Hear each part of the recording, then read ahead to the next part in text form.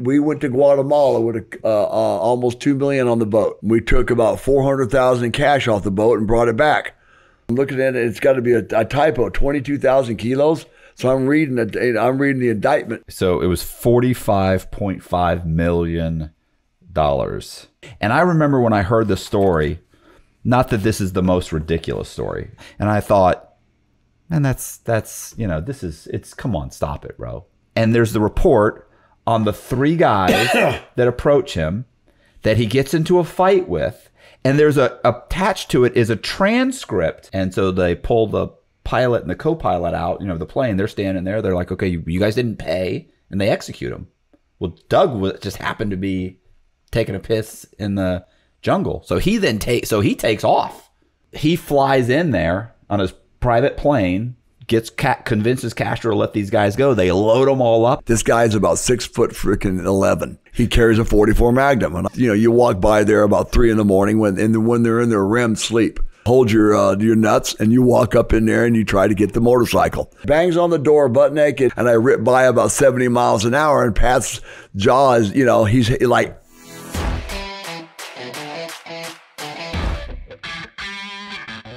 Hey, this is Matt Cox, and I'm here with Michael Hudson. Michael Martini Hudson, actually. No, don't say Michael Martini. I'll start over. Martine. Martine? Yeah, on the driver's license it says Martin because they made a mistake, but it's Marteine. That's actual. So just say Michael Martine Hudson. Okay. Hey, this is Matt Cox, and I'm here with Michael Martine Hudson.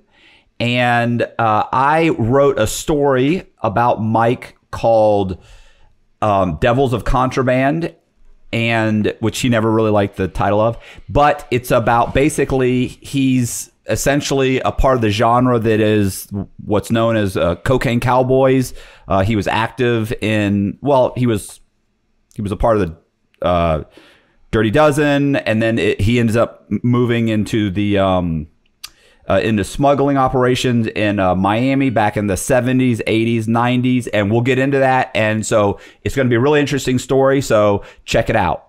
I want to, I typically start, most stories I obviously start, with something interesting, and then I jump back to the origins of where the person was raised, that sort of thing. So, and you were raised in Arizona, but the way it happened was your mom was basically just a maniac teenager, right? She got married young, had 2 boys, you and your brother, and she ended up getting caught smuggling marijuana from Mexico into the United States. Correct. Right?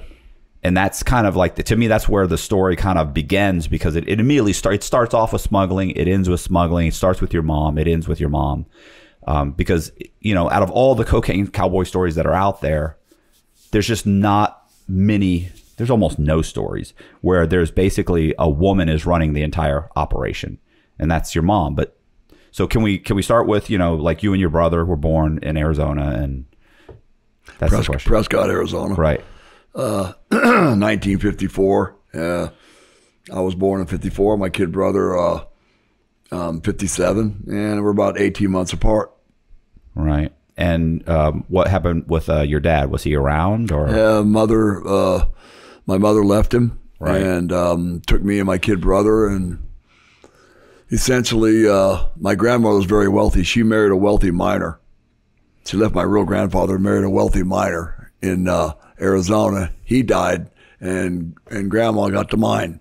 So mom, pretty much, she wasn't so much of a maniac. It was just a product of, of 60s, 70s, the 50s, because they weren't hippies then. It was essentially beatniks. That era started, and she took me and my kid brother with her girlfriend Terry and her Corvette, and drove to Big Sur, and we lived there for a while. I have memories of that when I was really young, and really young, like 3, 4, and then she came back to Arizona, and we ended up getting taken care of by my Aunt Carol Jean, Grandma Dickey.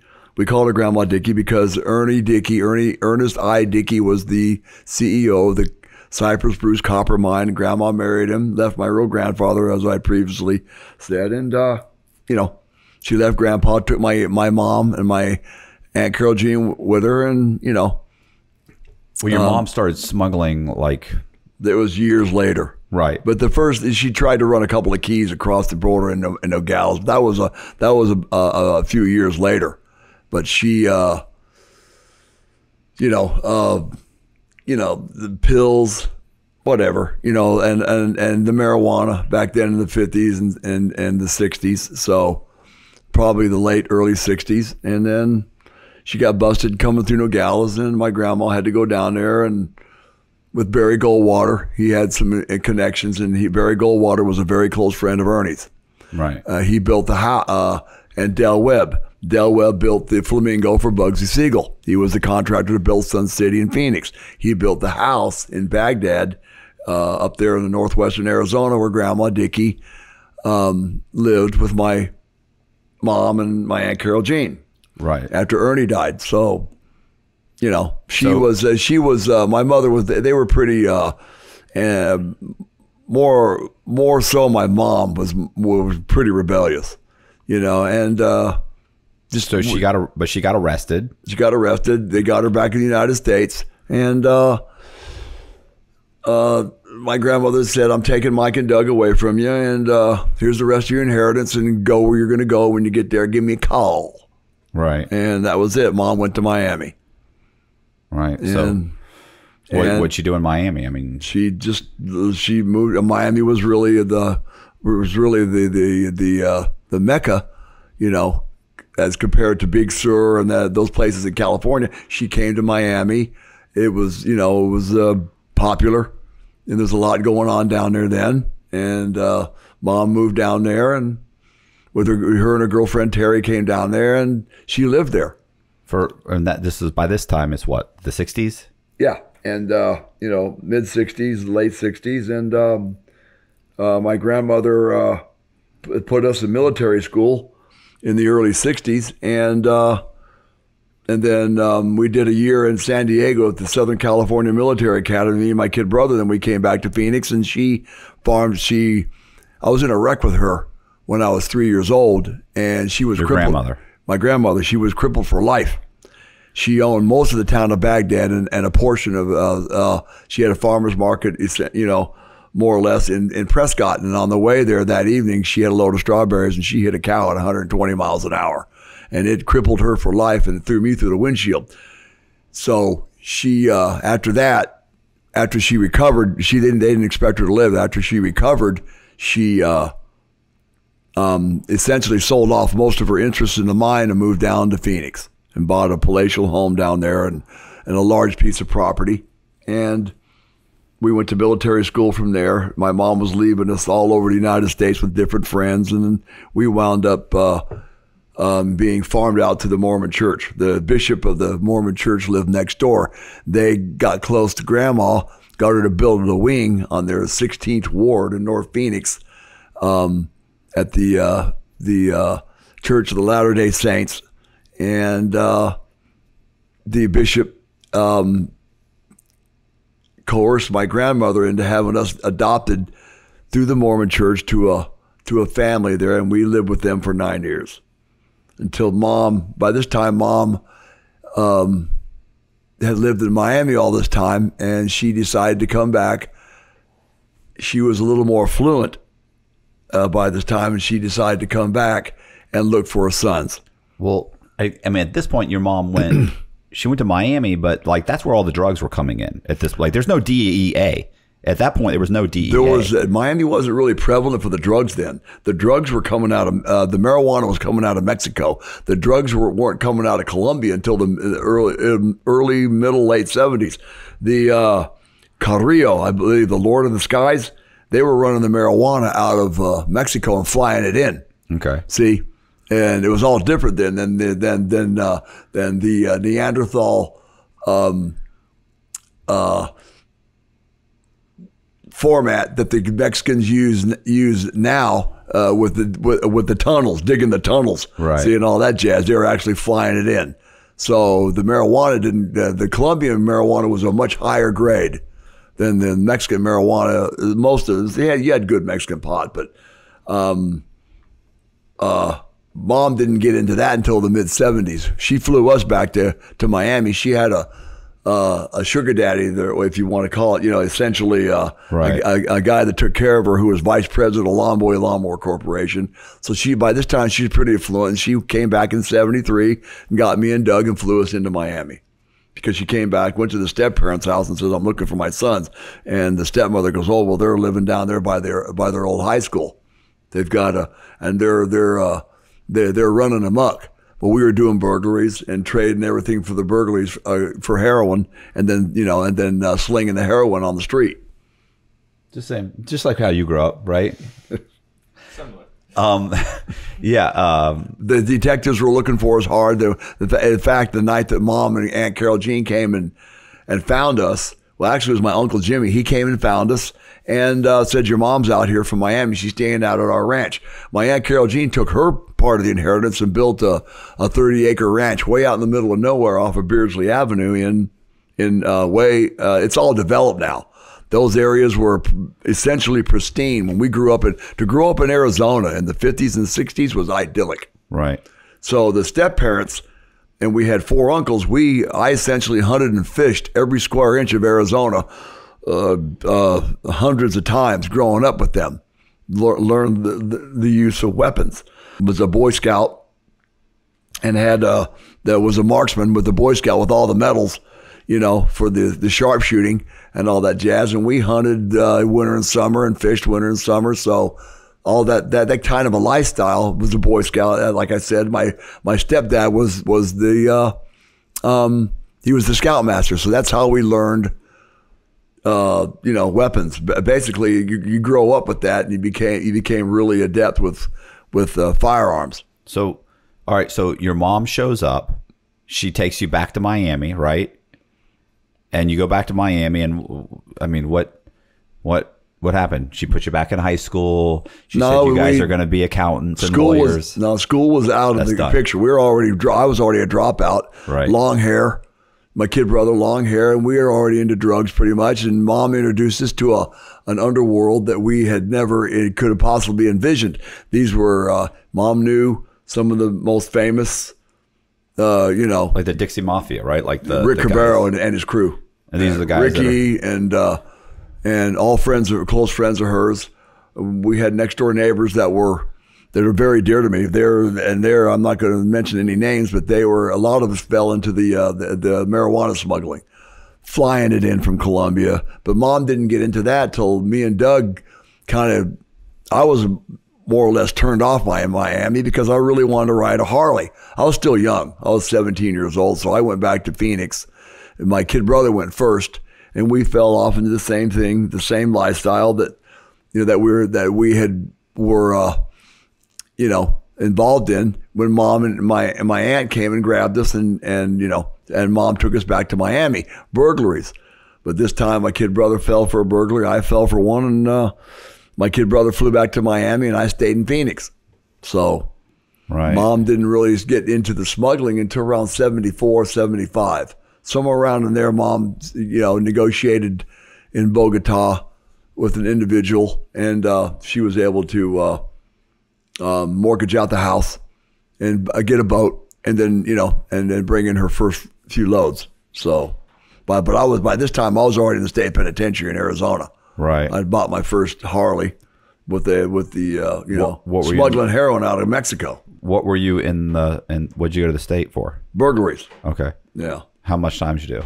Did a couple of years. Had a couple of 5-year sentences run concurrent. Did a couple of years, and ran prospect for the Highwall Jammers. My kid brother was a captain in the Aryan Brotherhood. He said everybody knew who the Highwall Jammers were, and we had a race war with the blacks. Right. And the Mexican Mafia had our backs, and we essentially took over the compound at the time, and they put us that were involved in that riot in 1975, put us on death row because they had nowhere else to keep us, and that's where we were. And on orders from the president of they were sanctioned by the Aryan Brotherhood out of California. The high wall jammers became Area AB. But we were still high wall jammers during that time in '75 under underground lockdown, and I had to electrocute an individual, set one on fire, and we blew one up with a bomb.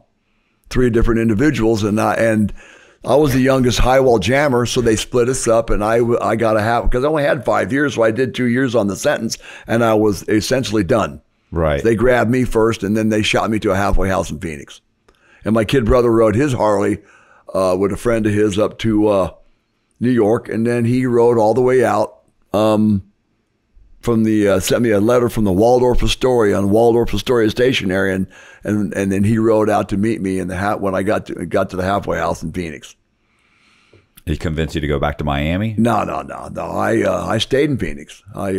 He was, by this time, him and Mom were bringing in a few loads. They were making a lot more money than they had, than initially they had been making. Well, she did $1 million on those first few loads, but she turned around and her and Doug were already bringing in. She had bought a couple of shrimpers, and they were running them down into Cartagena and Barranquilla. And Doug's captaining. Doug's captaining the boat, and then taking the boat down there and back. And I stayed in Arizona and rode. My question is that, you're in Arizona, and your mom brings in the first load, and she arranges it with some guys from Atlanta, right? How does that first transaction go? Well, her friend had set up start over. Set up the deal. Yeah. A good friend of hers had met these guys while he was in the federal penitentiary in Atlanta. Right. And so he hooks Mom up with these rednecks out of Atlanta and out of Georgia, and they come down to buy the load. And they were in one motel room at the old Days Inn on Collins, down in South Miami. So they get a sample. Her friend gives them a sample of the pot, right? Yeah, of the Colombian gold back then, and then she gets a call from her friend, and he tells Mom, and I'm relating the story that she told me. Yeah, and parts of it my kid brother told me. So he says, they want another sample of it. So they moved to another motel room. So, they're ready to, conduct business. And so, what do you want to do? So he says, okay. So she loads it up in 2 vans, a couple thousand each van, and goes down a couple $1,000 in each van and drives down there. And she leaves my kid brother down in the parking lot. If I'm not back here in a certain amount of time, you know who to call in Columbia. And then she goes upstairs and walks up there all by herself. And they had moved to another suite, so she's a little apprehensive, and she's getting, she's being as smart as she was. Just the alarm bells are going off, and she walks in. The guy answers the door, and kind of raggedy looking rednecks from, I imagine they were moving quite a bit of pot up there. But bottom line is they answer the door, and she goes in, and there's 4 or 5 of them around a table, I think, and the guy that was running everything, he's sitting there, and she tosses him. She always carried a purse that slung over her shoulder, about waist height.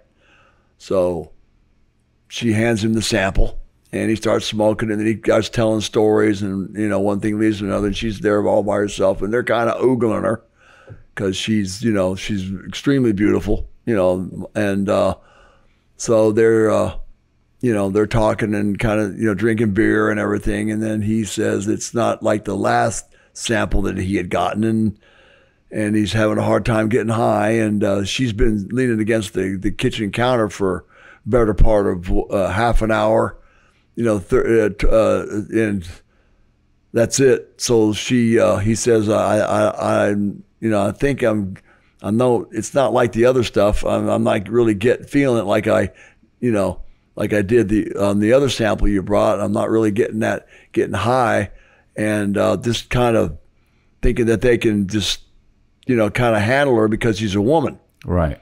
And but it's the only shit she has. It's the same stuff. It's the same stuff. So Right. she just unzips the purse, pulls out her hammerless police snub nose, 38 special, and 2 quick steps, and leans across the table and sticks the pistol in his ear, and you know what it says in Devils, you better start getting high, you motherless cocksucker, or I'm going to splatter your brains all over your ugly redneck partner's lap. Right. So, and that's it. And he freaks out, and you could have heard a pin drop, and he starts screaming, "Pay her, pay her!" And there you go. She walked out of there with the cash, and how much? Do you remember how much? $2 million or whatever, 4,000 pounds, something like that, I guess. And that's it. She paid off the mortgage on that she'd taken out in the house for the boat, the loan shark, and all that kind of stuff, and walked out, and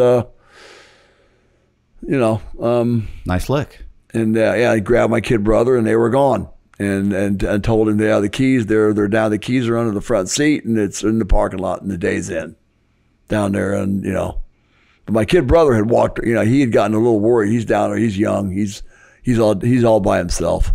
So you're doing something like this. You don't know. Right. Maybe they're waiting for you to pull in, figuring, and then they're going to go, oh, it must be they might rob him. Right. So highly volatile situation back in them days, and that kind of stuff, like walking into a hotel room and doing a deal for a few keys, and you don't know if they're cops, right, or if it's a ripoff, and everybody's strapped. So I stayed in Arizona and built a show-winning Harley. I had a cousin that owned a bike shop, well-known custom bike shop called Cosmic Choppers, Keith Warlock, and we built my second Harley, another panhead, and we won a big show out there, and I rode that for like a year and a half, and then we built another one. I wrecked that and got the insurance money, and we built another one. Actually, I bought it from the mechanic, a shovelhead, and I rode that, and then that's the bike, and we won another show on that bike, a big show out there in Phoenix at the Veterans Memorial Coliseum, and then the Dirty Dozen by that time knew who I was, and they approached me and wanted me to run prospect for the club, and I eventually on that shovelhead, I rode prospect for the Dirty Dozen for the Phoenix chapter and got my patch about 1974. Right. Or excuse me, in 1977, 76. Late 76, got my patch with the Phoenix chapter. Well, I mean, so writing prospect for the Dirty Dozen isn't exactly a W-2 job. What were you doing for a living? It's not. I knew a Hell's Angel that never rode prospect for the Dirty Dozen that never made it. Right. But I'm saying, what were you doing for a living though? Because I know I was number one Harley Davidson motorcycle thief for almost 5-6 years in Phoenix. Chased by 2 top detectives for almost 6.5-7 years. Right. What were their names? Because I know. There was John Giordano and Jack Hackworth. They were the heads of the motorcycle theft division of the Grand Theft Auto SID, Special Investigation Department, or SID or SIS, Special Investigations for. They got me one time, and they let me go. They wanted me to cooperate. So I said, yeah, sure, and I got out, and and they said, we want to hear from you by Monday. Well, I think it was a Friday evening, and I went and stole 3 Harleys up I-10 there in Phoenix, and they never saw me again. They put out a warrant for my arrest because they floated they couldn't get the individual whose motorcycle I had allegedly stolen to come back from. He was a guy from Alaska. They couldn't get him to come back and testify. So they had to drop the charge. Well, the judge gave me a probationary term for a few months. And Rossini, in the 1990s, was a 20-something-year-old Los Angeles-based drug trafficker of ecstasy and ice. He and his associates drove luxury European supercars, lived in Beverly Hills penthouses, and dated Playboy models while dodging federal indictments. Then, 2 FBI officers with the Organized Crime Drug Enforcement Task Force entered the picture. Dirty agents willing to fix cases and identify informants. Suddenly, 2 of Rossini's associates, confidential informants working with federal law enforcement, were murdered. Everyone pointed to Rossini. As his co-defendants prepared for trial, U.S. Attorney Robert Mueller sat down to debrief Rossini at Leavenworth Penitentiary, and another story emerged. A tale of FBI corruption and complicity in murder. You see, Pierre Rossini knew something that no one else knew. The truth. And Robert Mueller and the federal government have been covering it up to this very day. Devil Exposed. A twisted tale of drug trafficking, corruption, and murder in the City of Angels. Available on Amazon and Audible. Tell me the story about, I mean, I know there's a bunch of stories, but tell me the story about stealing the guy's Harley twice. I had a friend who was a junkie named Pat Grafe. Pat essentially told me one day I would give him $50 on any Harley I would grab that he would find. So Pat says, man, there's a guy out there in Paradise Valley that's got a bike, and he leaves it out in his backyard in front of his tool shed, but he's got a Great Dane. And the Great Dane sleeps in the tool shed. And he just parks it right there on a concrete slab in front of the tool shed. I said, okay. So we drove out there and looked at it, and it was a real nice shovel, kind of customized. So I went back there and this is the wintertime in Phoenix. It gets down to freezing. I went out there and he took the Great Dane in the house, and it was so cold, and I went in the backyard and I took the bike. It took me a while. I kind of got stuck trying to bring the bike between the shed and the fence that ran adjacent to the street there. It was about a 4 foot, 3.5, 4 feet width, and I miscalculated. And once I got between the shed and the chain link fence, I realized that I'd had enough room to get it out of there. It took me at least 45 minutes to back the truck out.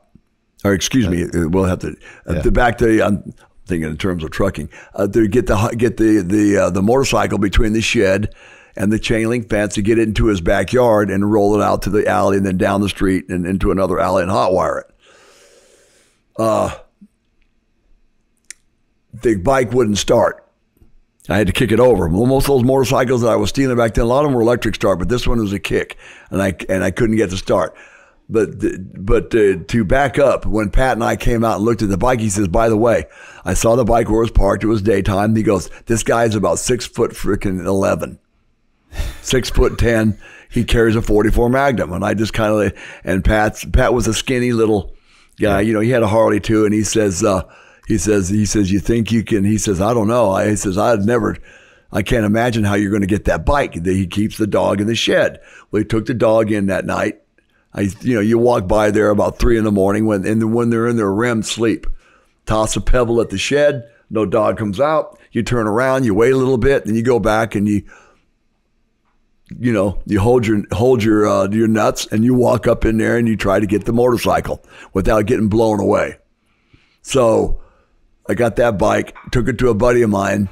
So you did get it started though. I had to hotwire. I had to go to pop the hood on a guy's a car that was parked over there at another house along the side. I had to pop the hood. You could tell the car wasn't running, like an old Chevy, and take the wire from the solenoid going to the battery, and about 4 feet long, and run that from the battery to the solenoid of the motorcycle.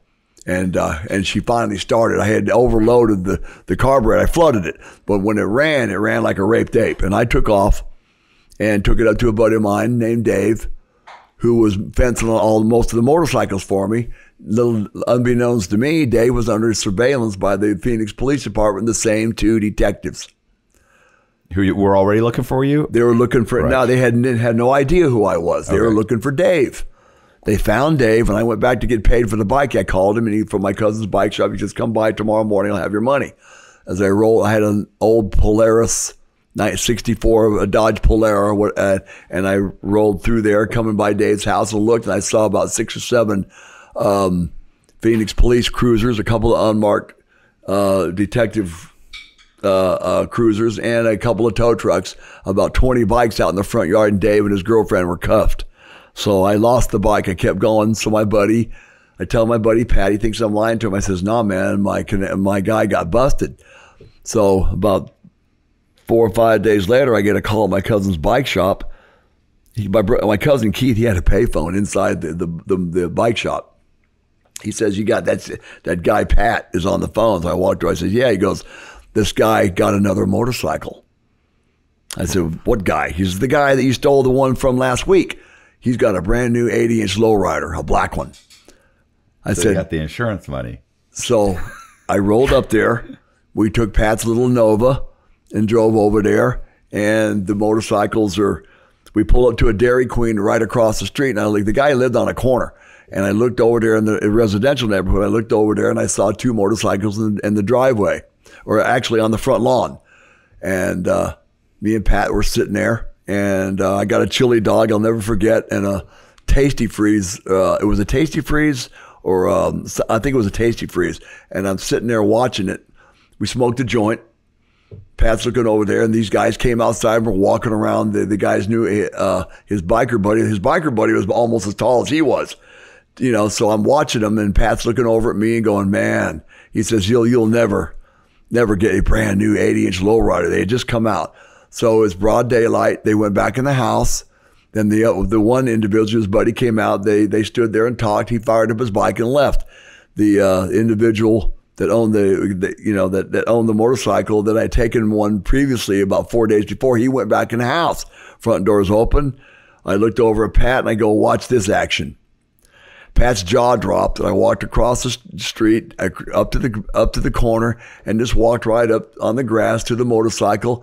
I could see the guy's feet up in the ottoman watching Beverly Hillbillies, or It's a Big Valley, or something like that. I walked up to the bike and very carefully and quietly picked up the kickstand, because they make a noise if you don't know how to pull it. It's spring loaded. Right. Pulled it up, put it in neutral, and froze, because he got up 1 second. They changed the channel to Gilligan's Island, little buddy, and then flip it back over to whatever he was watching. And I backed it out and whirled it down the street, and then cranked it up on about 2 streets down in an alley. And I went down that alley and realized that I had hit a dead end.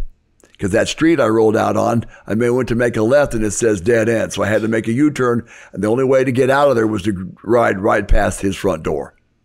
So I come down the street, coming out of second gear into third, about 60, 70 miles an hour. The guy was standing out on his porch. He had his 44, his jaw was down on his belt buckle. And as I ripped past him, the only thing in my mind is I'm thinking all he has to do is step out in the street. If he's a good shot like I was, he could put one right between my shoulder blades. Right. But it's, and as I went past, I looked to my right, looked over at him standing with his jaw hanging out over there in front of his door. I looked to my left, and I looked, and Pat's jaw is hanging on his belt buckle. As he watches me, I look over at Pat, and I rip by about 70 miles an hour, and Pat's jaw is, he's like, he couldn't believe it. It was crazy. Pat had looked like he was having a heart attack. As I looked over at Pat, and I finally got to the next street and made a right and rode to Pat's mom's house. The guy didn't fire the gun? No. Okay. And so I got over to Pat's mom's house. He was following me, and I got there. Pat's mother had come home from work, and she opened the door by the gate by the pool, and she looked over at me, and she says, "Oh, hi, Michael." They go, "Hey, Mrs. Grave, how you doing?" And she goes, "You have a different motorcycle every week." She goes, "That's a beautiful bike." I said, "Thank you." And it's a friend. I'm just working on it. I'm working on it for a friend. So I parked it by the pool, and then Pat pulled up. And he walks up to, he was white as a sheet. He looked at me and he says, "Man," he says, "I cannot believe that I just saw what I just saw." He says, "You have the biggest set of balls than anybody I ever met in my entire life." So I just said, "Look, because I was still building that chopper I was still building that bike that me and Keith had, essentially I had bought that motorcycle, and Keith talked me into stripping it down. They were going to completely rebuild it for the show that was coming up in about 5 or 6 months. So right. There you go. So I was doing everything I could, burglaries, motorcycles, dealing drugs in order to pay for the bike. And Yeah, your cousin. Didn't you say your cousin said it only cost a few $1,000s, and it just kept every time you walked in? Yeah, he says, "Oh, it costs about $12,000." And at that time in the middle '70s, that was a lot of money. And I was living with my stepbrother, so. But it kept getting. I can't believe higher and higher. Oh, it got up to into the mid 30s before we finally finished the motorcycle and entered it into that show at the Veterans Memorial Coliseum, and I won first place. Got a big check. Got a big trophy. Keith put it in the showroom at Cosmic Choppers, and I had to sign the check over to him because I was into him by that time for about 15 to 17,000. I always had a huge balance there. So, well, what happened with Keith? He passed away. Keith died. Yeah. Yeah. When I got my patch in the Dirty Dozen, I've been with the Dozen for about a year and went over there. Duke was his partner, the painter. Right. And I went over there and he told me that Keith had died. So, it was a rough time. It was a rough time then. We were very, very, Keith and I were extremely close.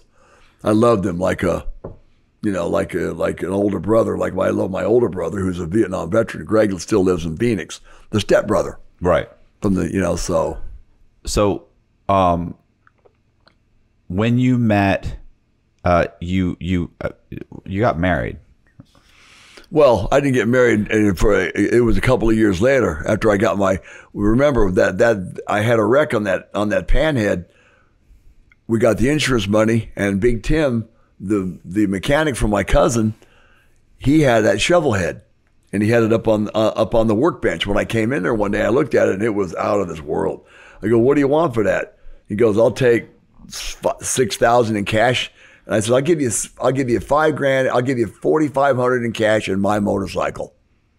And he said, "Deal," because he wanted around 15 for it. That was a lot of money then for a chopper. You might pay $7-8,000 for a real nice motorcycle. A stock Harley Davidson out of the dealership was $2,300. Sportster was like $1,800. You might pay as much as $3,000 for a limited edition bike like maybe a lowrider, $2,800, somewhere around in there. So we put that in the show again, and it won. First place, big trophy, So I rode that for, I had a really close friend named Lumpy whose brother had rode with the Dirty Dozen, Bob Hennessy, Leo Hennessy. We called him Lumpy. Yeah. And he was 11, 12 years old and had his Harley. When he went to a Catholic school next door to where I went to grade school in Desert View in North Phoenix. We used to see him riding by on his chopper, and he was a pretty well-known individual. We became very, very close and lived together. So what was happening with your mom? Like at this point, your mom was sending up, shipping up marijuana, right, for these guys to sell. Mom and Doug were going to Colombia by this time on shrimpers.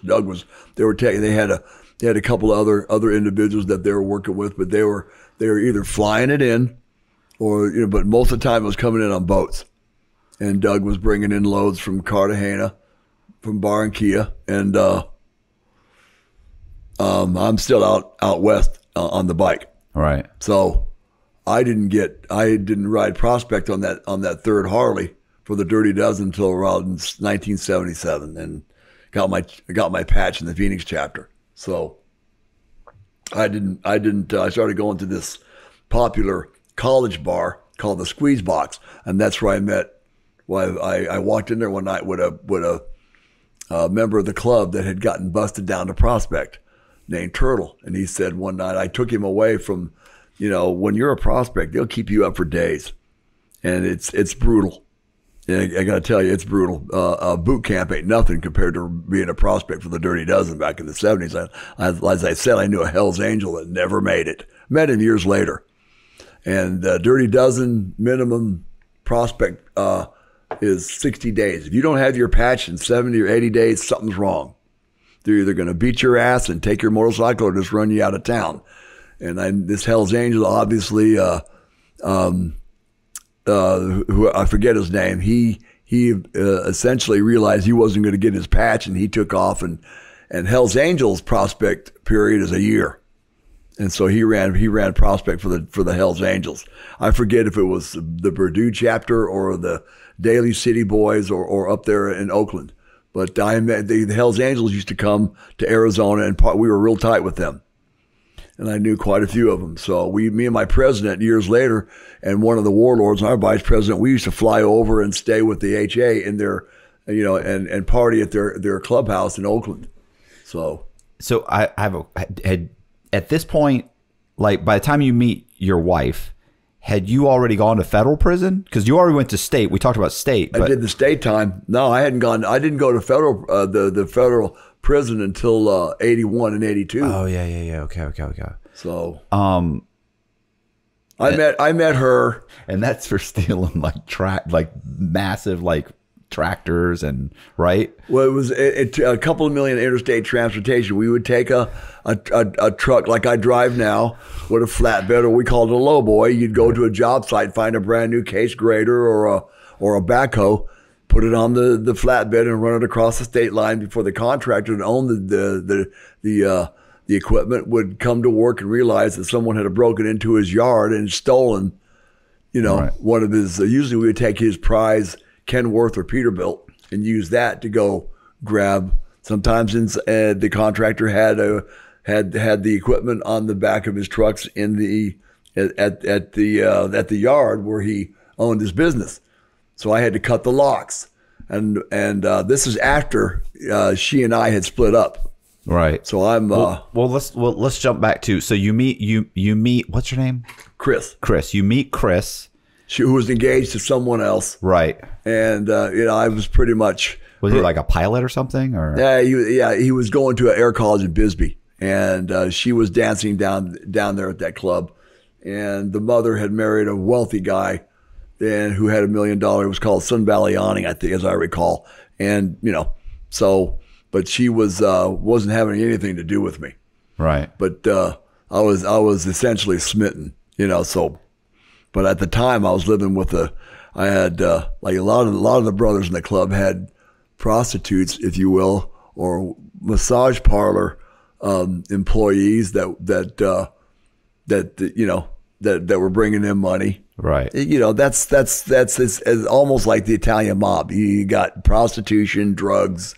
Right. When Sonny Barger bonded out $1 million, that's when the RICO statute came out, and they knew that, wait a minute, they have $1 million cash, and Sonny Barger got bonded out, and they put the Italian mob first under that RICO statute, and the feds put in outlaw motorcycle gangs as the second highest priority for investigation. So when they realized these just aren't regular, just outlaw greasy bikers, they posted $1 million cash bail. Yeah, it's obviously it's an enterprise. Yeah, by the time I was gone, I was in Miami. Sonny Barger had throat cancer. He moved to Cave Creek because of the dry climate, and then a lot of the Dirty Dozen. My old brother in the Mesa chapter, Chico Robert Moore, he died. But by this time, I was in Miami. And Chris. Back to Chris. So you meet Chris. You get married. She leaves the fiance. Right. We meet the mother. We meet the mother-in-law. Chris has me go over to their expensive townhome where they're living for dinner. And by this time, I had a go-fast Jap bike. I had stripped down the shovel head to put an S&S kit in it. Essentially bore and stroke it. And I turned around and I'm riding a Jap bike. Right. And I remember Hell's Angel looking at that thing. We were building rice rockets and putting them into rigid frames like a chopper, but it was a 1100 Kawasaki, and he told me, he says, man, your Harley's going to get back at you for this. And a guy turned left in front of me a few months later, and it was a bad wreck. And this time I didn't get any insurance money like I always did when I would drop one of my motorcycles. So anyway, we got married and then moved into a house, and she kept dancing, and I got in that wreck. And then we flew back to my mother. I called Mom, and she started sending me quite a bit of money through Western Union every week. So by this time, Mom's, and she had told me, we learned basic seamanship when we had lived there in Miami for a year. You and Doug. Yeah. Right. Especially my brother. So we knew basic seamanship. She wanted me to come home. She wanted me to see. Me and Chris got married 79, 80. We flew to Miami for our honeymoon. And that's when, flew into Miami. And I needed an operation. I was pretty messed up from the wreck. And she and I got married and flew into to Miami. And then Mom had a home on the ocean. And, we had lived in essentially another property that her sugar daddy years before when we first came to Miami in 73 in Miami Shores. And this was still Miami Shores, but it was right there on the intercoastal. So then I kind of realized when I came in the house, there were 80-pound bales of, 4-car garage, 4-car garage, 80-pound bales stacked up along the walls. And I had told my wife it was fertilizer for her botanical, garden that she had out back and all this kind of stuff. And, a few days, we partied for better part of 2 weeks. And, a lot of coke. Right. Back in the old days, Pablo stuff, Griselda stuff, back in the day when it was 93% in, ether, the good stuff. So we were, and I had been in Arizona for so long since I had come back in 73. By this time it's 79. And my mom had pulled me aside and she says, your brother, listen, the heroin. Doug had, by that time Doug was a multimillionaire when he was 18. Right. So, they 19. So she says, you got to come home. You got to come home. She was afraid he was going to kill himself, right? Like he was going to end up overdosing or something. And they would bring in the loads, and some Italians were coming down from New York or wherever, and they would take the load. Mom would flip the load to them, and the Colombians were fronting the load. They would front Mom the load, and then she would. They'd come down. She'd flip it for a percentage for a nice profit, and a few million, 2-3 million, whatever, 5, and then she would pay the Colombians. And she was getting it pretty cheap, of course, and then that's the way it was running. So, but I told, but Chris wanted to go back to work in Phoenix. So she flew back before me. And then I stayed in Miami. And me and my kid brother and some real close friends, we took a little, Doug says, let's go out on the boat and go to Nassau. So we went to Nassau and gambled, and those days were pretty decadent. Had a pound of coke on the boat. There was the friend's father's sport fish, Hatteras, a Bertram, a 53-foot Bertram, and we took that to the Bahamas for about a week and a half. 2 weeks we were on the at sea, so it was a nice vacation for me, right, to get away. But Chris, using forgeries and bogus identities, Matthew B. Cox, one of the most ingenious con men in history, built America's biggest banks out of millions. Despite numerous encounters with bank security, state, and federal authorities, Cox narrowly, and quite luckily, avoided capture for years. Eventually, he topped the U.S. Secret Service's most wanted list and led the U.S. Marshals, FBI, and Secret Service on a 3-year chase, while jet-setting around the world with his attractive female accomplices. Cox has been declared one of the most prolific mortgage fraud con artists of all time by CNBC's American Greed. Bloomberg Businessweek called him the mortgage industry's worst nightmare, while Dateline NBC described Cox as a gifted forger and silver-tongued liar. Playboy magazine proclaimed his scam was real estate fraud, and he was the best. Shark in the Housing Pool is Cox's exhilarating first-person account of his stranger-than-fiction story. Available now on Amazon and Audible. Went back to Phoenix, so I didn't follow her for a couple of weeks. And then, a few things went down, and I had a little bit of cash. And I flew back in to Phoenix, and, by that time I had quit the club. And because the motorcycle, the injury from that wreck, I've been down about 15 or 20 times during my tenure riding all those years. But I had 3 major wrecks, and the third was a charm, like they say in Vietnam, 3 in a match. The third one was the worst, and it was pretty debilitating, and I needed an operation. So Mom volunteered to pay for it, but you got to come home to Miami. Right. I want you to, and I told her, Mom, Chris doesn't like Miami. And my mom's, essentially my mother's exact words, dump that flaky bitch. Right. And mothers know, and get your ass back home and get on the boat. So she basically wanted you and your brother to captain the boats to go pick up marijuana. So Mom could live her luxurious lifestyle. Exactly. Right. Hey, listen, she was the brains. Mom, the feds were never, ever, the DEA, the FBI, they were never able to outsmart her. Never. So that's the bottom line, was she was alive. You know, we had a lot of heat years later. They had a lot of heat.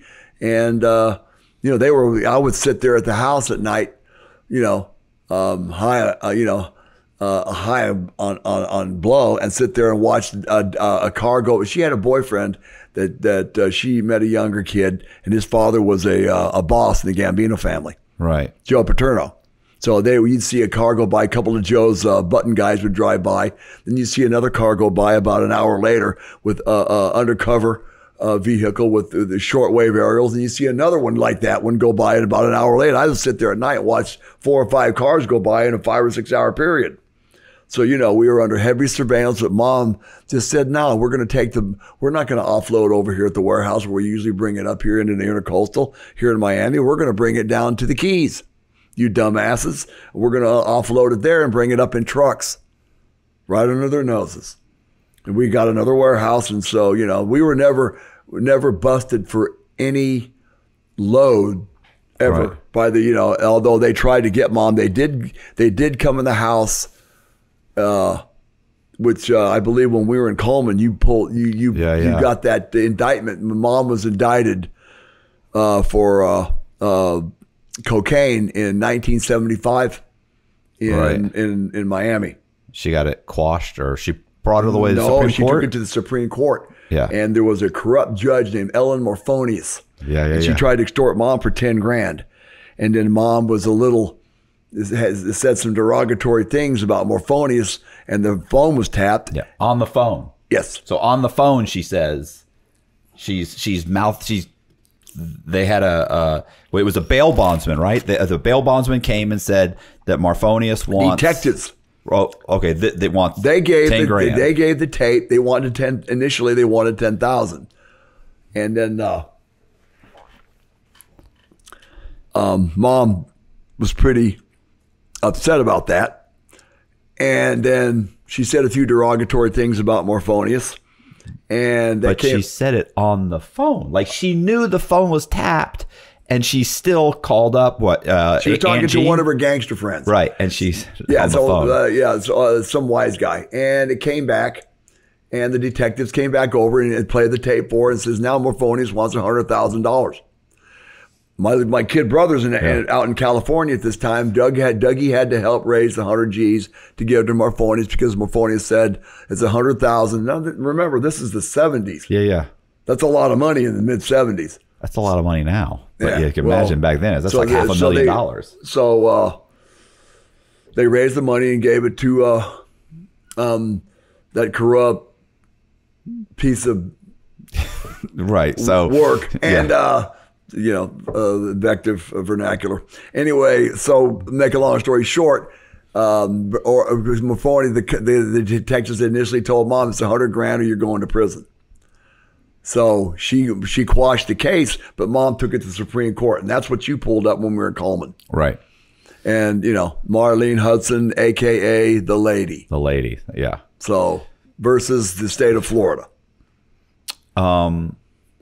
So I was at this point. So when is that? Well, that's 75, but we were up to about 79. When did Doug get grabbed? Because he got grabbed twice. Doug got grabbed in the Bahamas on a load, and he got grabbed the first time, and the Bahamians took Doug into the Fox Hill. Right. And they, I was still in Arizona then, but I didn't, Fox Hill was like an infamous. Prison, right? In the Bahamas, like horrible. Yeah, it was conditions. Yeah, probably just as bad, if not worse, as Combinado del Este, where Doug wound up in prison in Cuba in '83. Right. When I had already came home from that federal prison camp Right. for the $2 million in interstate transportation. So what happened with? So he's in the Bahamas. Mom calls the Colombians and says Doug's in Fox Hill. The Colombians go to essentially the story that was given that Dougie gave me and Mom. The Colombians went to the jailer. I got to a jailer in the Bahamas and said, "We'll give you 50 G's, 25 now and 25. When the kid comes home, we'll have a cigarette sitting down there in the marina." Right. So they put a cigarette boat. The Colombians put a cigarette boat in the marina, and the prison guards let him out. Like they let him escape. They leave a door open. Apparently, one individual that they were able to get to. Right. And but this individual decided he was going to keep the money and his job, and gave up Doug. And when Doug got in those days, you had to run the blowers. You had to open up the blowers on the boat to get all the gas fumes out of it. Otherwise, you could go up like a Roman candle. All right. So Doug got down to the marina, got in the boat, and here comes could have been a Hatteras or a Bertram that they had confiscated, converted with a 30 caliber or a 50 up on deck with a 5,000 canopower searchlight, and so Doug just took off. He didn't even know. He took off, didn't even run the blowers for a minimum of 3 minutes, and took off. And they opened up on him.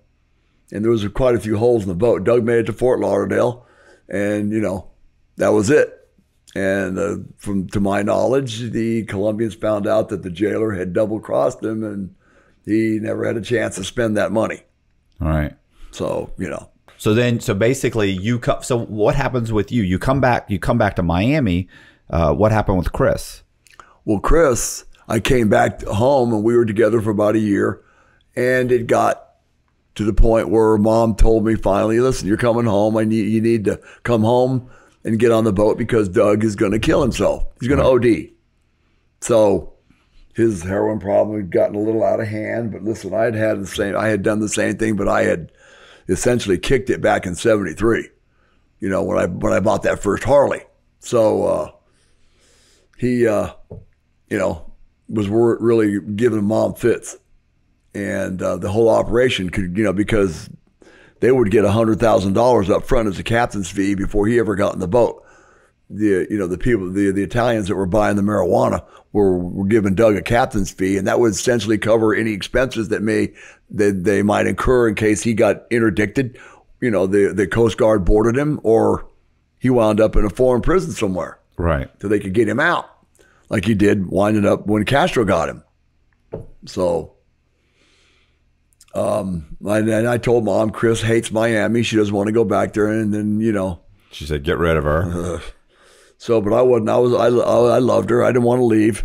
Right. And so Mom essentially had been sending me quite a bit of money, and I still needed to get that operation. So she kind of cut me off. Right. So we wound up just living together, and she was still dancing at that club, and I was doing a few things. I was still stealing Harleys here and there, and doing a burglary here or there, and I put together a score. The mother-in-law was quite the hater, and the fact that when Chris came home from her honeymoon, they never got along together. And Chris had told me one time that they had gotten in a fight and put each other in the same hospital room in separate beds across from each other. And I was like, Chris was a beautiful, beautiful woman, but she was tough.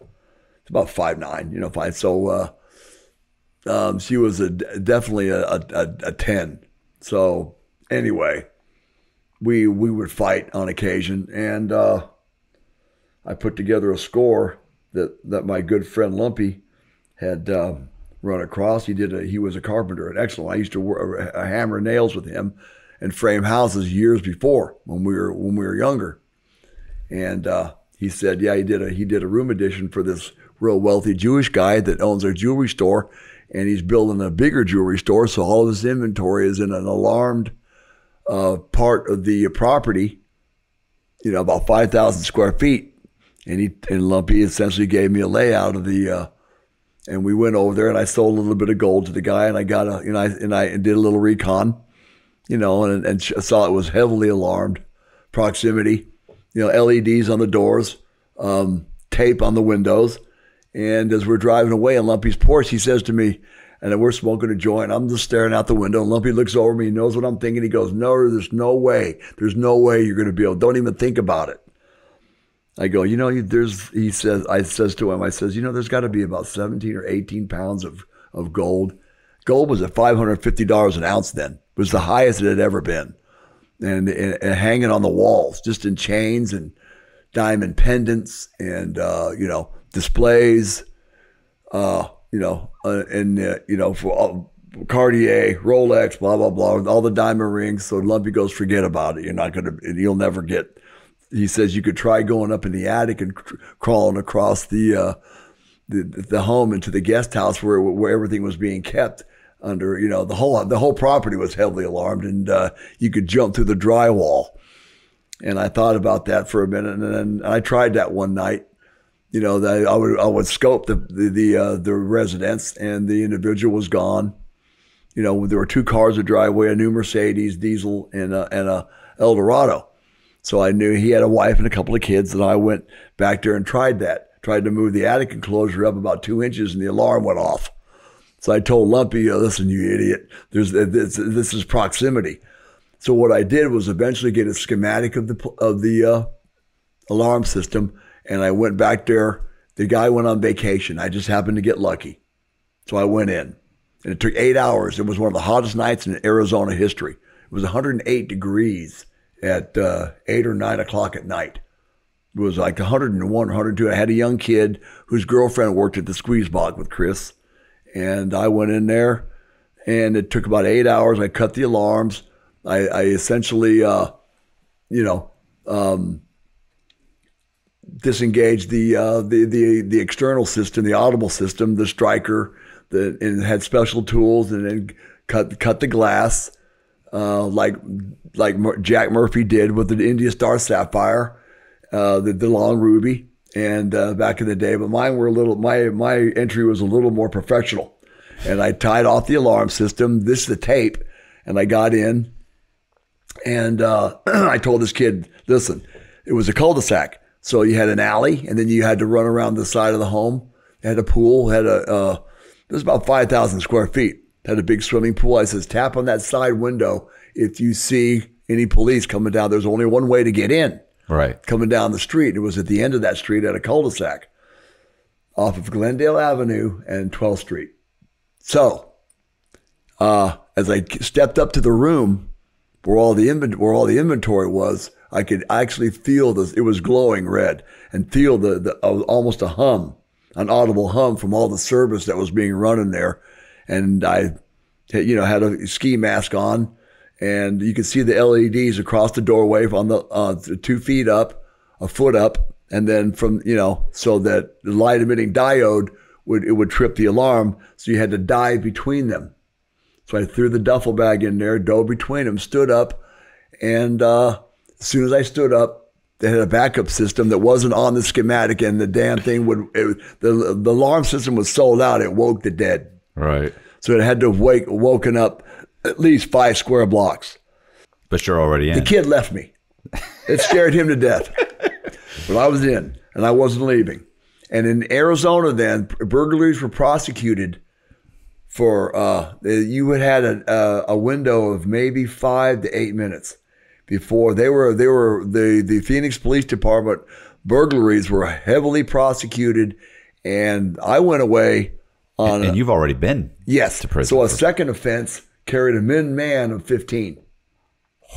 Yeah. And I had been doing them all along when I built the motorcycles, so, I had the butterflies the whole time I was doing burglary. I did some high-end burglaries when I was building the second panhead, and that Keith conned me into building. So the alarm went off, and I stayed in there. I looked at my watch. I was in there for 9 minutes. I got every last bit of inventory and got stuck coming out the window because there was just this tiny pane that I had cut to open these windows cranked open, but I tied off the alarm, with the alligator clips and all that kind of jazz. And it didn't matter because all that time I took, it was immaterial because I set off a backup system. Right. So by this time you can hear voices of the neighbors. In fact, the neighbors did come outside one time when I was on a 2-story ladder that the individual that owned that property, I used his 2-story to go up and disengage the audible system with the bell and the striker.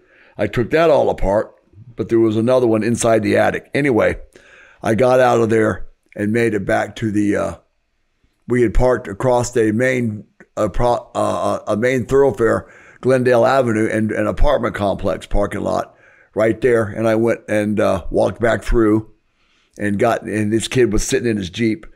And I had about 30 pounds, 40 pounds, gold, diamonds, and watches, you name it. And I threw it in the back of his Jeep. He never knew I had it. And I got it. And my little brother wanted to kill him when he found out. Because my little brother, they had essentially helped me with this, how to tie out the system, because I was not a cat burglar per se. Right. I did burglaries, but I was more of the Jimmy the Door with a crowbar, vice grips, get in, get out, and so. But this one was a little different. So we waited, and about 20 cars come up with the lights flashing, and the helicopter was already over the property with the searchlight. I watched the helicopter go across. This property was west of us, and I noticed it went across 12th Street, which we were sitting on, facing north, and Glendale ran east-west. And we were right there on the south eastern corner of 12th Street, right on the street, and I'm watching, and the cops were making a left as they went up. There was a canal that runs around Phoenix, and they had made a left. And I'm looking over at this kid, and I says, they went the wrong way. So we just sat there for a while, and waited. Then they finally came back across 12th Street and went the right direction. And I says, let's get out of here. So that was it. I went back home, woke up Chris, she, and this kid, I was a little upset that he left me there. And I says, where's all the tools? They had all my prints on them. Right. Snap on, a roll out valise, Velcro that I used to, the glass cutter, everything had my pre-kills. I threw it in the alley.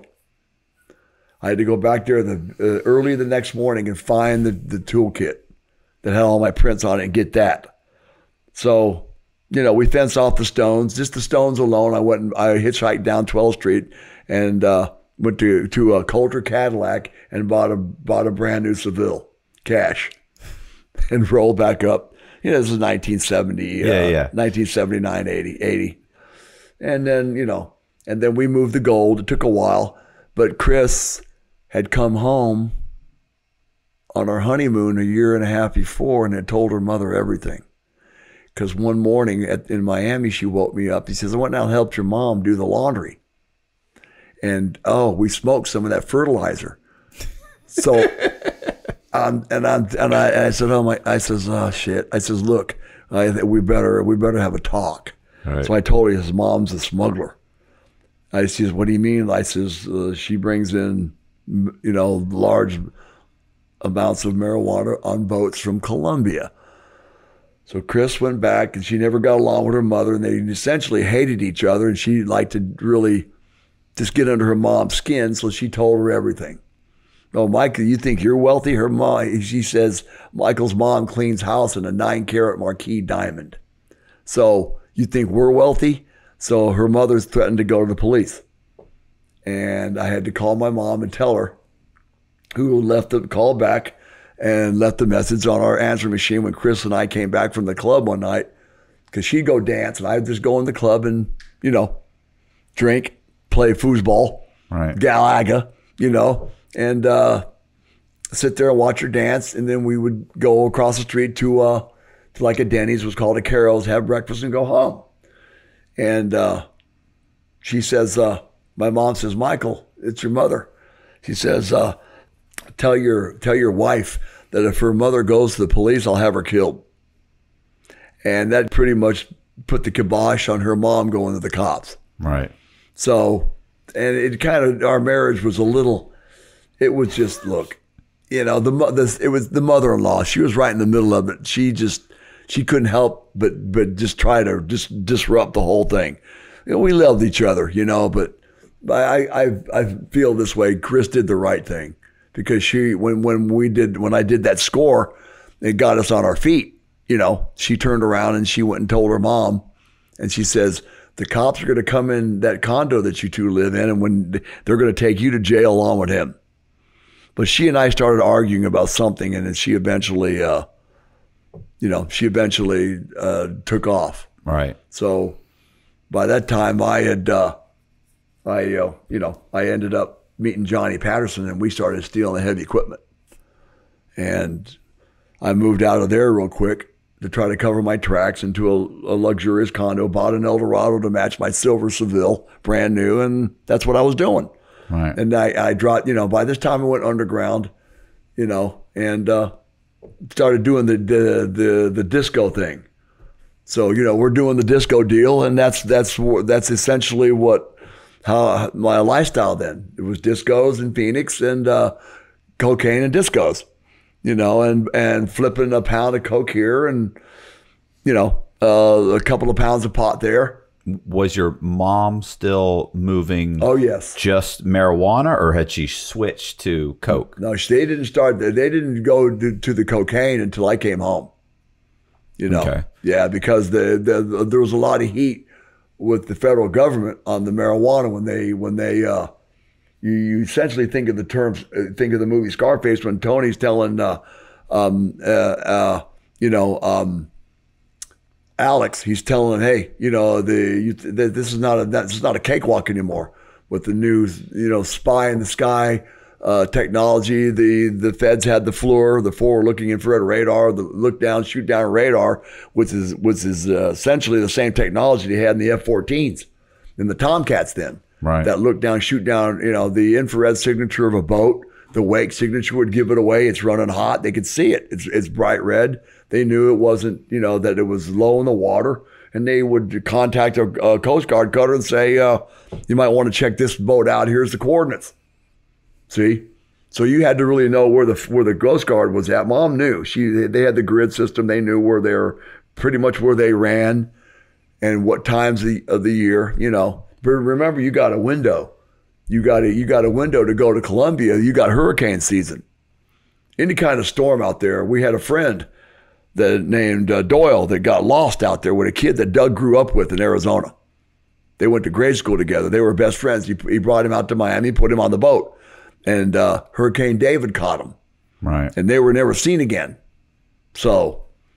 And this was running a load for your mom. They loaded it up. Yeah, and I was still in Arizona then. Me and Chris were living together, and I was still in the dozen.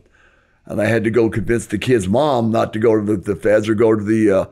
I said, Mom's trying to find out if they got interdicted and they're in a foreign prison someplace. Right. So But you think it was a hurricane?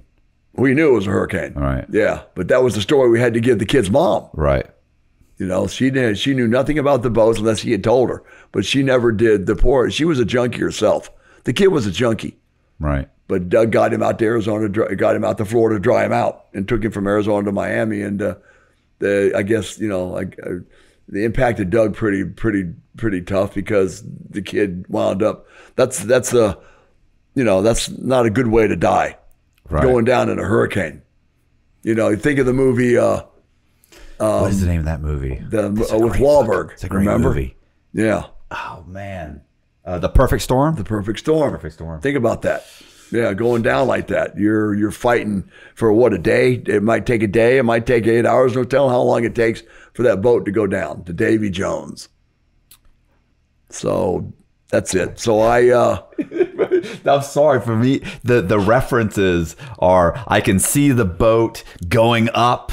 And as soon as you said Davy Jones, I immediately see Pirates of the Caribbean with Davy Jones where he's got the squid. Sorry. There you go. So, so me and Johnny Patterson started stealing the heavy equipment. Two brothers that I had known when I was an outlaw biker. I got in a lot of fights in North Phoenix, and they were bouncers at a club called the Foggy Bottom, and I beat a guy up in there pretty bad. So I had 50 or 60 hand-to-hand combats when I was a Dirty Dozen. And, I got in a lot of fights before that because essentially the Dirty Dozen, I started hanging out with them. They would call you a leaner, and the ones that weren't in the club, because the Dozen owned Arizona. and they had ran 15 or more outlaw motorcycle gangs out of Arizona, killing them in shootouts. You name it. When I was still in grade school, the Dirty Dozen took over and owned Arizona like the HA owned California. Right. So,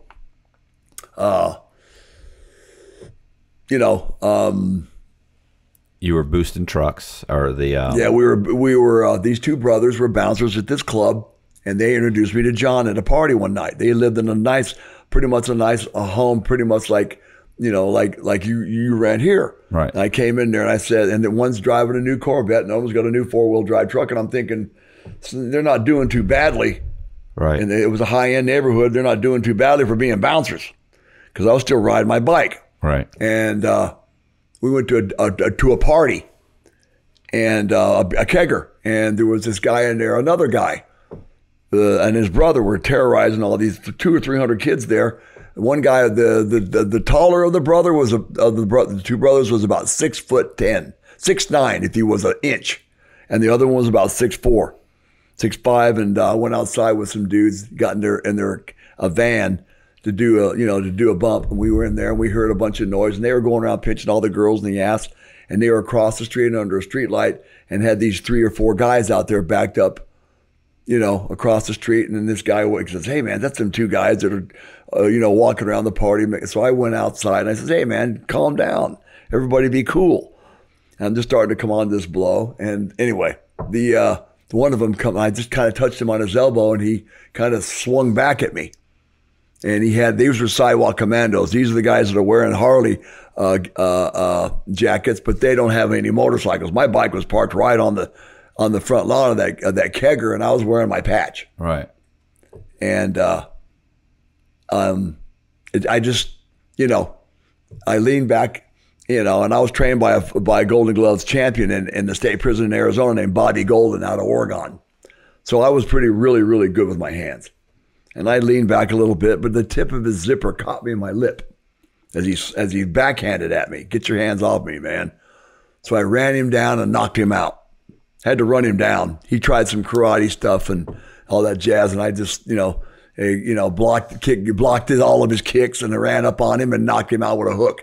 Well, the brother run up on me. I heard him running up. He left these other 4 guys and ran up on me, and I hit him with an overhand, and he went right down. And I thought, I heard a little noise like you're pouring a beer out. Right. Slow. And by that time, we could hear the sirens coming, and the Higgins brothers, ones that about a year and a half later, ratted me and Johnny out. Well, see, they got busted for coke twice, and they had been stealing the heavy equipment with John. That's how they were able to afford that house. They had been with John stealing the heavy equipment. They got busted, and they're both snitches. Right. So I had thought about coming back to Arizona and killing them both. Years later, but Mom said put a stop to that. No, we don't need that kind of heat. But it would have been simple, because we were highly trained in that kind of thing, because all the guys, all the gangsters that Mom knew and all this kind of crap, we knew how to get rid of somebody. They were never seen again. So I turned around and we ran to their house, and the cops came. And not to get off on a tangent, but about 2 years later, I had a buddy named I'm not going to mention his name, but he was coming out to Miami, getting a couple of pounds of coke and taking it back to Phoenix. We went out there. By this time, Chris had left, and I was living, over there in a luxury condo. He bought a new Jeep. We went out to the river, went 4-wheels. So these guys, we saw some guys doing 4-wheel, and they had another one of those kind of vans. And, hey, you want to come in and have a drink? And hey, nice Jeep, blah, blah. We went in there. So we're sitting there, and there's about 4 or 5 of us in there. And my buddy was very, very clandestine. He was very close-lipped and very professional. He was rather well-to-do with the operation he was running between Miami and Phoenix. And one of these guys pipes up and says, "Hey man, I know you. You were at that party with the Higgins brothers. You knocked those 2 brothers out." Because everybody came out in the front lawn when it happened and started clapping. Right. So then we hear the cops coming, and the Higgins brothers go, "We better get out of here." So we went to their house and hid, even though the cops knew where they were at. We saw them driving by all night. So we essentially sat in there and did coke all night and just peeked to the curtains and watched the cops coming back and forth in front of the house. He goes, I said, no, you got me missed, because my hair was cut, and the beard, the Fu Manchu was all gone and clean shaven. He goes, no, it's you. I go, no, man, it's not me. And Scott's looking over at me going, hey, man, whoa, hey. And I said, listen, no, you got me messed up with somebody else. The guy goes, no, man, it's you. So finally I go, okay. I says, yeah, it was me. He goes, man, you were in the Dirty Dozen. I says, that was a while back, not anymore. So I says, by the way, I says, Scott goes, I think we should leave, because he was really close-lipped and he didn't want any kind of notoriety at all. I go, look, I says, what happened with that guy? He says, you cut an artery in his cheek. He almost bled to death. He lost like 3 quarts through his cheek before they got him to the emergency room in the ambulance. So I was just like, but dodged a bullet. Yeah. So that's how it was in the club. It wasn't a week didn't go by. It seems I couldn't avoid it.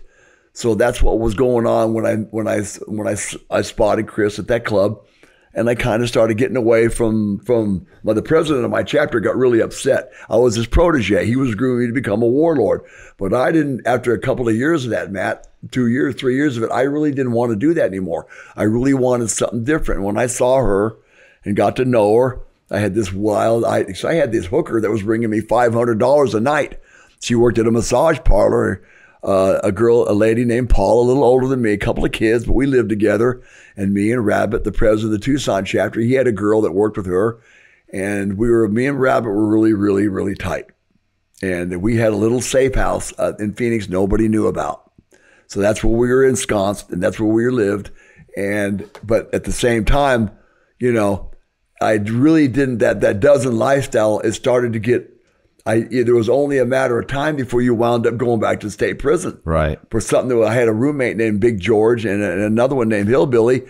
They got in a fight at a bar, and it happened to it was under surveillance, and an undercover cop got in the middle of it. And Big George, he was about 6'10", and he broke the guy's jaw. Big George and Hillbilly wound up doing 5 years in the state prison in Arizona. At that time, that's when I started wanting to distance myself from the club. So you started stealing like the tractors and stuff like that. How'd you get caught for that? Well, the Higgins brothers got busted for cocaine twice in 1 month. That was the story I got later on, but it came out in the Discovery. And they flipped Johnny to an FBI agent named Hank Webb out of El Paso, FBI, Special Investigations, El Paso, heavy equipment thefts. The head of the whole investigation, Hank Webb, an FBI agent. And they introduced Johnny to Hank Webb under the guise. He went under the alias Cowboy, the Rolex, the cowboy hat, the boots, the gold, right, the bling. And we started meeting this guy at a famous restaurant in Phoenix called the Green Gables. So by this time we're making a lot of money. They're giving us $30,000-$40,000 a pop for each piece of equipment that we're running across the state line. We'd go to Gallup. We'd run one from Phoenix to Gallup. We'd steal one in New Mexico and run it to Las Vegas. We'd steal one in Las Vegas, bring it down to Phoenix. So it's like a triangle. Right. So me and Mike, and we had a kid named Mikey Liner that was hot wiring the vehicles for us, the equipment. So we had to make sure we got out of Arizona. By the time the sun came up, we wanted to make sure we were across the state line before the identifying the plate number and the serial numbers on those on the heavy equipment and whatever it is else we had taken, came up on the NCIC. Yeah. That's all they had back then. So, the Higgins brothers gave up Johnny to the feds in order not to go to jail for, these kids were half-assed tough, but I could have whooped either one of them. All right. And in fact, the guy that I beat up one night, and I came back a week later when the dozen had gone in there because of all those Ohio bikers. We'd see about 50, 60 bikes from Ohio with Ohio plates. So one night at a meeting of the dozen, my president, Fat Al, says, we're going to go in there. Don't anybody wear any dirty dozen paraphernalia. Go in there undercover, no bikes. We're going to find out what's going on with these Ohio guys. So we went in there, and I got in a fight with some guy, some big biker that, and I was really young too. I was still 22, 23, clean shaven, looked awful young with the, didn't realize I was with the Dirty Dozen. He knew a couple of them, but he got mouthy. One thing led to another, and I lit him up in there and knocked all the teeth out of his mouth, put the boot to him once I kicked him under the bar. But when I went back a week later, the owner of the bar goes, "That's that guy that was here a week ago and told the Higgins brothers throw him out." And they go, "You throw him out." No. Then we met, and we went outside, we talked, and that's when we got pretty friendly, and they invited me to their house. I started going in the club. I told the owner, "Listen, man, I'm alone. That what happened last week, it was just a fluke thing. Listen, the guy tried me, and look, that's what happened." So he goes, "Okay." I says, "I'm not coming in here with any brothers. We're not coming in here in force." So that was it. And then when the Higgins brothers got busted about a year later for the coke, they turned around a year and a half later, because remember that during that interim, I married Chris, went back and forth, went to Miami. And so that was it. They gave up Johnny Patterson to the feds. We sold a bunch of heavy equipment to the feds. And you? No, they didn't give me up. They wanted to get me away from it. They gave up Johnny only. Johnny kind of wanted to be the spokesman. Then how did you go to prison for the heavy equipment? John would meet our buddy, Hank Webb, the FBI agent, Cowboy, at the Green Gables restaurant once a month. We would go there in a limo, or we would meet together. John would drive his Corvette. I would go over there. We're going to meet Cowboy at 5 or 6. And you go in this place on a Friday or Saturday night. You got people standing. It's a gazillion degrees outside. You go in there, and I would notice that we would be sitting at a table like this, and there'd be people all around us, but 4 or 5 of the tables, and one of the you had to have a reservation. They're not occupied. And then you had some upraised dais where there were tables and booths, pictures on the walls.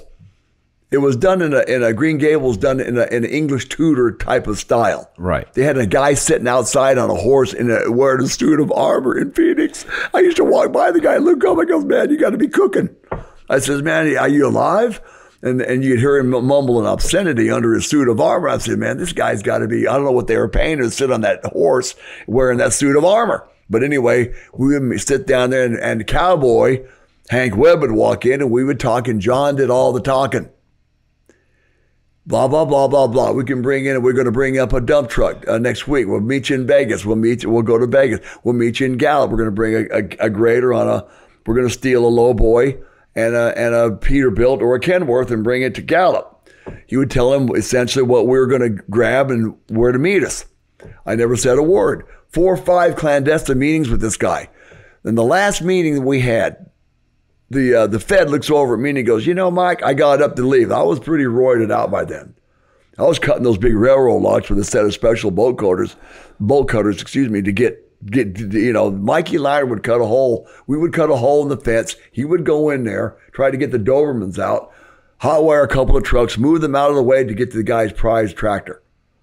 And then he would call me on the radio, and Patterson, being the chicken shit that he would sit down the road about a block where he could kind of keep an eyeball on us, eyeball the whole deal. I would tell him, I tell Liner, you got to get the air pressure up to 100 pounds.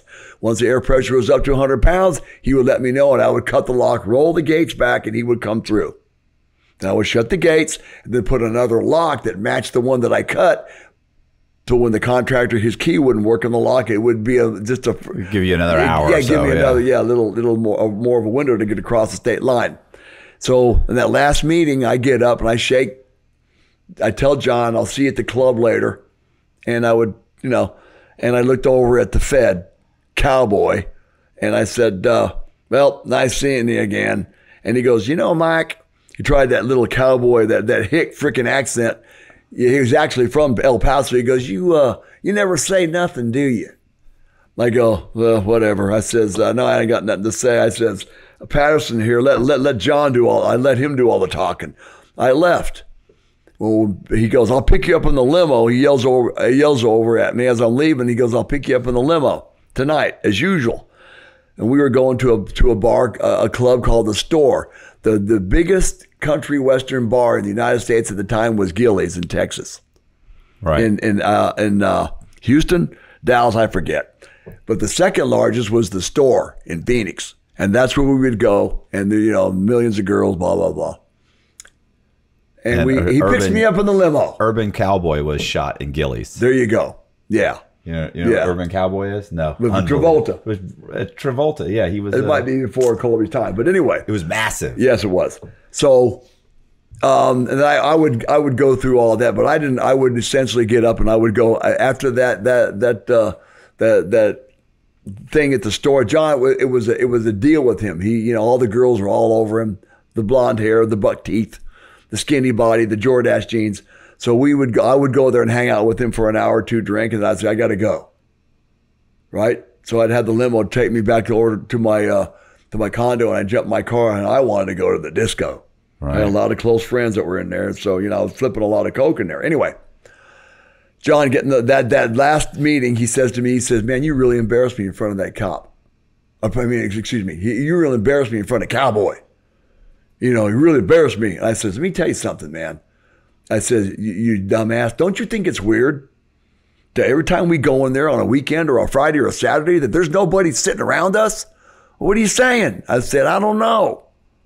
I said, I'm just saying I got a bad feeling about it. He goes, nah, man, everything's good. They've given us $200,000-$300,000 already for all the stuff all the heavy equipment. Long story short, they waited for us in Gallup. We went to Las Vegas, took hit Tab Construction, the largest non-union construction company in Las Vegas in Nevada, and took his prize Peterbilt and went to a job site and took a grader and took it into Gallup, and they were tailing us the whole time. Me and Liner would have the chase truck, a big dually with a snap-on toolkit. We could change a tire on a tractor. That's how much equipment we had, air compressors and everything. We would go to a motel and wait. John would get paid, and then we'd come back and grab him.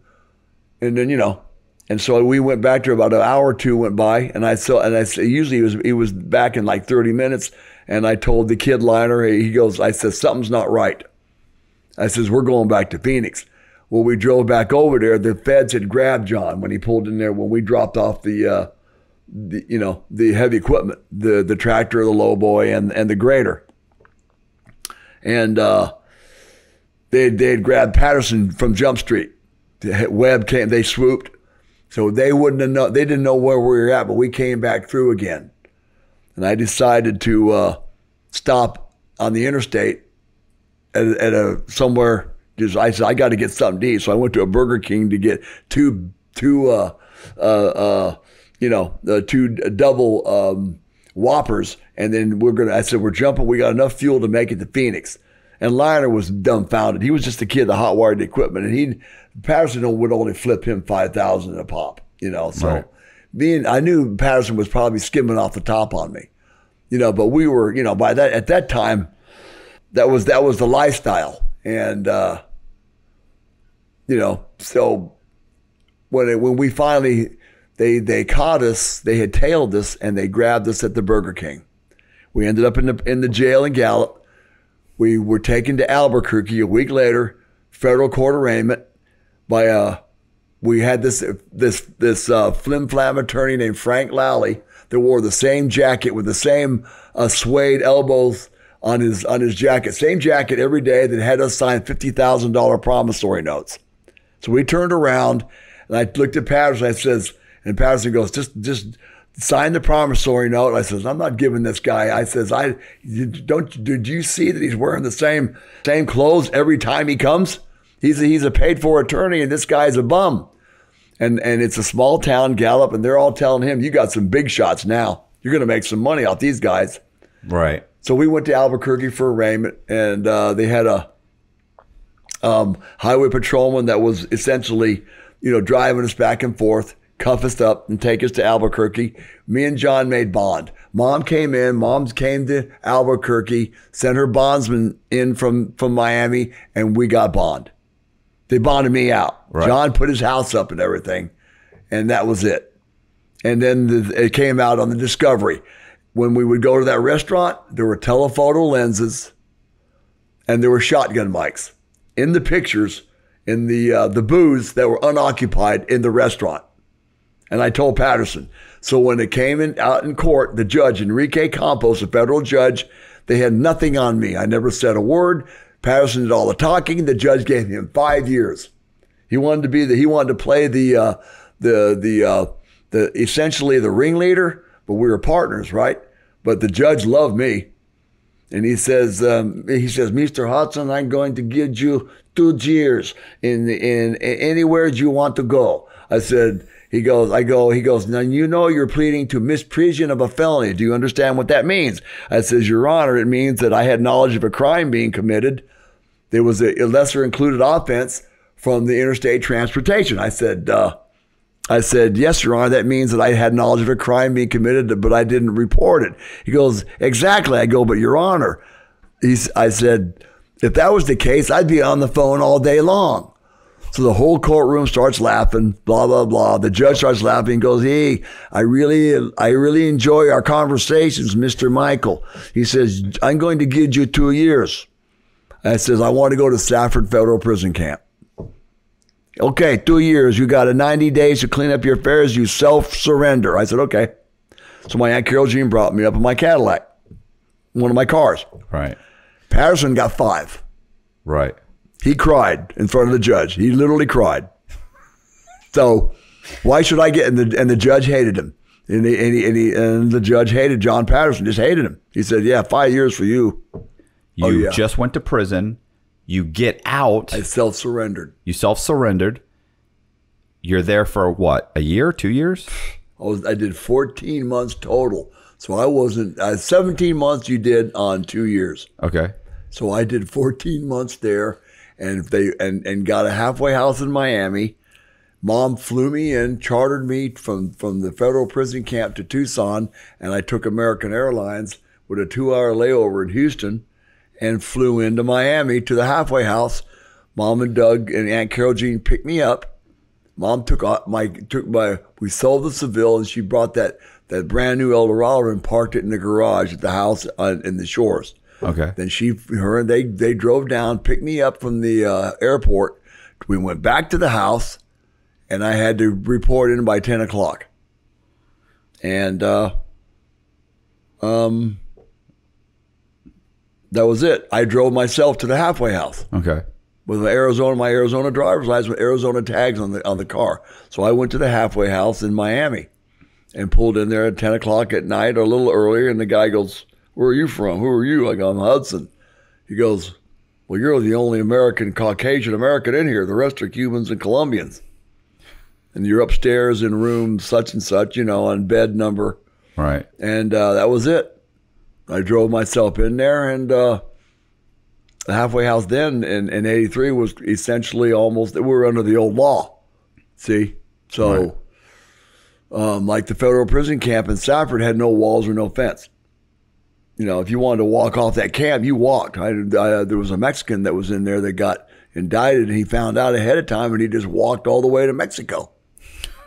Yeah. He walked right past us. I worked in the boiler room then. I remember him grabbing one of our rakes and walking out in the middle of it, going out towards the desert. I go, hey, man, you can't pick that rake up. He just kind of smiled at me and grinned.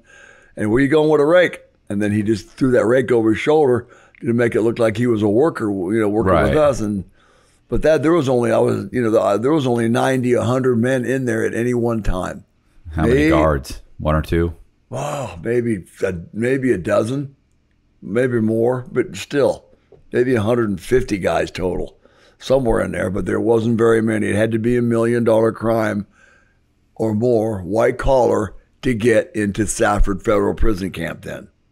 The only other inmates we had in there that were not in there for a white collar crime were the Indians because they're under federal jurisdiction. Right. So we had a couple of Indians in there, the Apaches. One killed his neighbors because he thought they put a curse on him with a hatchet. And yeah, he used to. God. Yeah. So. So you went back to Miami. Like, how long were you in Miami? You started what? Captaining a boat? No, for your we mom? got back to I'm still in the halfway house. Right. I mean, when you left the halfway house. Yeah. I moved out to Miami Lakes, and I lived with pretty famous smugglers in the Estates around the corner from Don Shula. I moved into his house. He had separated from his wife, so his son, Wayne, I moved in there with Bobby Casal's kid and his ex-wife, Audrey, and their daughter lived there, the palatial home in the Estates. And that's where I lived for a while before, Dougie before we put together a load, Dougie got on a boat to go to Jamaica, and that's when he was interdicted by the Cubans. Oh, okay. By Castro. Right. And so he wound up in prison there. And Bobby, the informant on my federal indictment in 2006, he was already there. He was already there since 1979 with a kid who was the son of our next door neighbor. He was the younger brother of the individual that had gotten that got overran by Hurricane David. So Bobby was doing, he got arrested doing a load or bringing in a load for your mom, right? So he was already there once. He was already there with those guys or with the other crew members. And just one. Yeah. And then Doug got caught with what? Two guys? Two Cubans? Two individuals. Yeah, two Cubans, an old man and a younger kid. Okay. And the kid was a naturalized American citizen. He was Cuban, but the old man had escaped from Cuba. Under Batista? Under Batista, and they grabbed him. When they grabbed Doug, they knew they interrogated everybody, and they put my kid brother told me, they put a gun to the old man's head in front of the kid. So we're gonna blow his brains out unless you tell us what the Gringo Capitan was, what's going on here, because they found weapons on the boat. Right. Found an AK and alley sweeper and some handguns, and that was it. They essentially put a gun to the old man's head and told the kid, "You're going to tell us what's going on, or we're going to kill him." And he said that we were going to Jamaica to pick up a load. So they had, I believe it or not, it could be, they hit Doug with a conspiracy charge, which is essentially under a communist regime. That's kind of hard to believe that they need a charge like that. Right. They even need that law. Yeah. Exactly. So, the Doug wound up in there, and then he walked in years later, and there's Young and that kid Dana in there. That kid Dana tried to kill himself 3 times because that's how bad that prison was. They had a 15-year sentence. They didn't think. Bobby had a shootout with the Cubans when they got high and passed out on the boat and drifted into Cuban territorial waters, and they got interdicted by the Cuban Marines. Okay. And Bobby went on deck with an M16, and they shot him up. And then they were there for 4 years before Doug wound up. Almost 4 years before Doug showed up. So then Jesse Jackson ran for president a few years later and got him out. Well, wait a minute. So he was there. Your mom was going in every month or so, bringing food. I did a score in Miami, right? And because I was essentially left alone at the time, and so when Dougie never came back with that load, it was just me and Mom and my Aunt Carol Jean, and of course she had her boyfriend, the Italian kid, Joey, right? Paterno, and so that was that. Basically, we only had one more boat, and we didn't, and we had one boat. We needed straps. It was up on straps. In other words, it was in dry dock. We had no way to get it in the water. So, make a long story short, I went on the street. Right. So for about 2 years there, I was on the street, hustling, and doing crazy stuff on the street. And a couple of scores, and I gave Mom like one score for quite a bit of cocaine.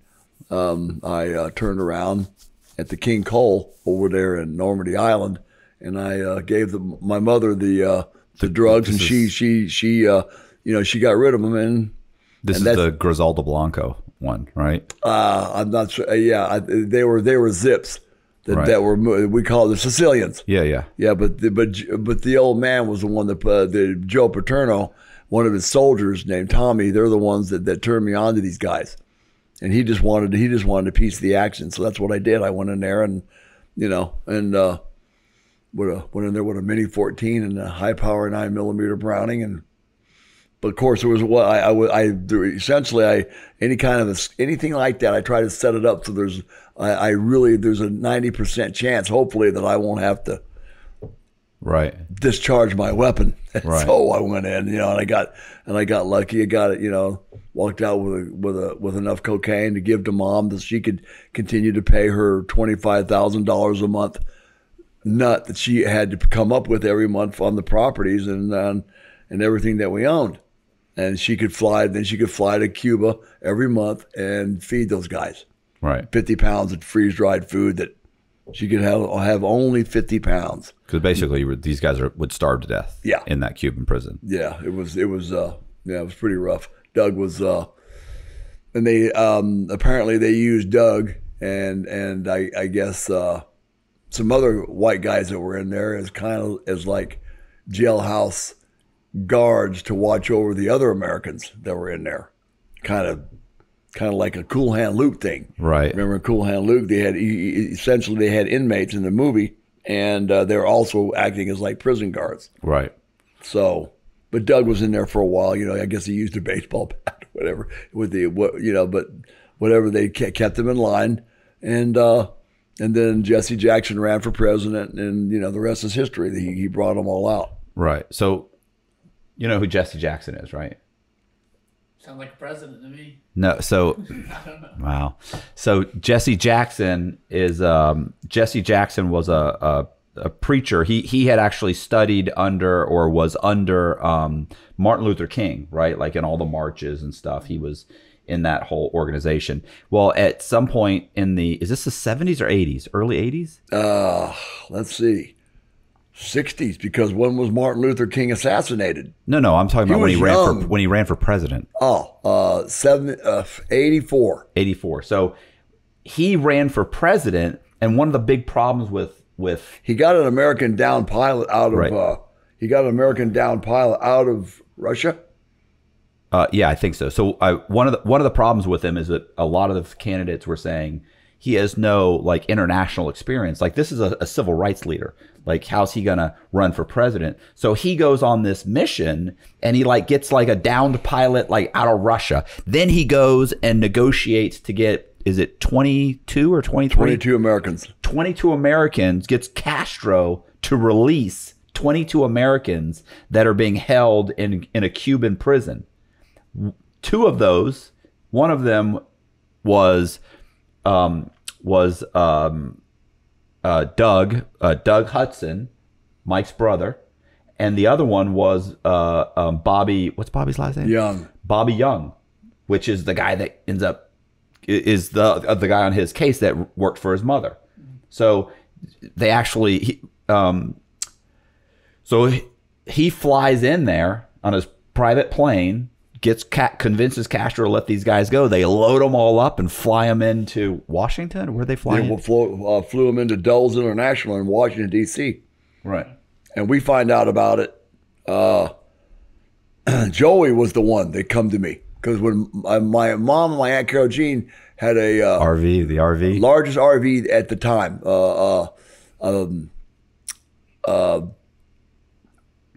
Fleetwood Pace Arrow. She took that with a diesel. She took that motorhome and she drove it to Mexico with my Aunt Carol Jean, and they loaded it up with pot to the gills and drove it to Boston. And another friend of hers,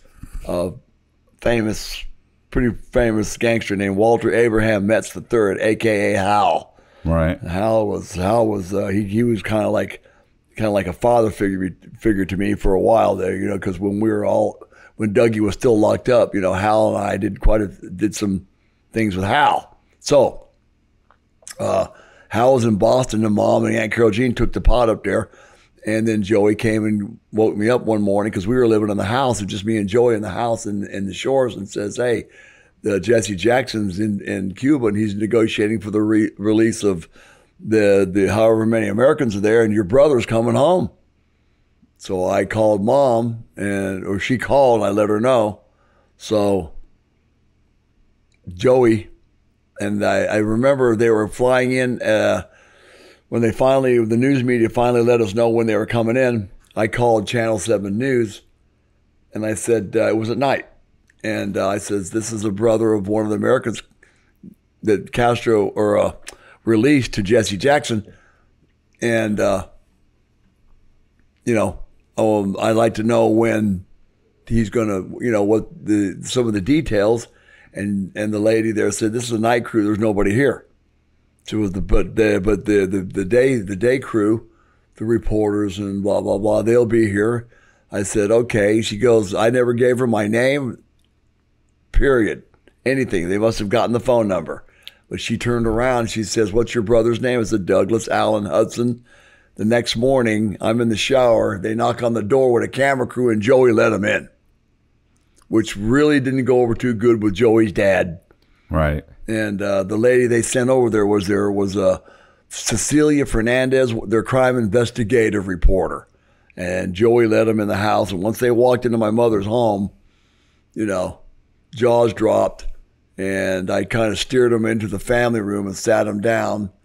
And, because my mother, it was rather decadent, the furnishings, and she's my mom. Yeah. So the Lolly crystal and all the giant brass figurines, the shrimps, and 8 foot long brass shrimp, and the vestibule in front of the windows facing the street, the circular driveway, all kinds of. But they were literally kind of blown away by the. They kind of got a gist of what, they had to know drug dealers. They knew something. They already knew. She was the crime investigative reporter. And so I did an interview for her just to kind of, by that time, Joey let him in. So, I did an interview for her, which the tape, which I got years later from a reporter there named Sally Fitz. They all used to frequent a club in North Bay Village, which was called the Runaway Bay Club. And I saw Sally Fitz was a reporter for Channel 7, and I got her to get the tape. They had taken that tape and they gave it to CNN. So I guess it was on CNN for a couple weeks or whatever after they came in. So did your mom and your aunt Carol Jean went and picked him up in the RV? They left Boston and went to Dulles International and picked up Doug. And then brought him home to Miami. And Bobby was held because Bobby was on federal. He had a federal warrant. He had a federal warrant, or was under indictment when he was on the boat. So they kept Bobby. But naturally, the rat, he worked out a deal with the feds. And probably told them, all kinds of crap, and they said, yeah, because you were locked up down there, they were pretty lenient with him because he had spent that time in prison in Cuba, and so eventually he shows up at our door a few months later. But okay, so this is the second time your brother's escaped a prison sentence that probably should have killed him. Yeah. So now, but at this point, like you guys he comes back, you guys start bringing in, larger and larger loads right now. Like now you kind of go full tilt into bringing in loads from Jamaica and Colombia. The kid, my Dougie brought in, another load. From his release, it was a little while after his release. A load came in. We brought in a load, and then, we purchased a condominium over there on the ocean, and then, right, and then there was more, some more.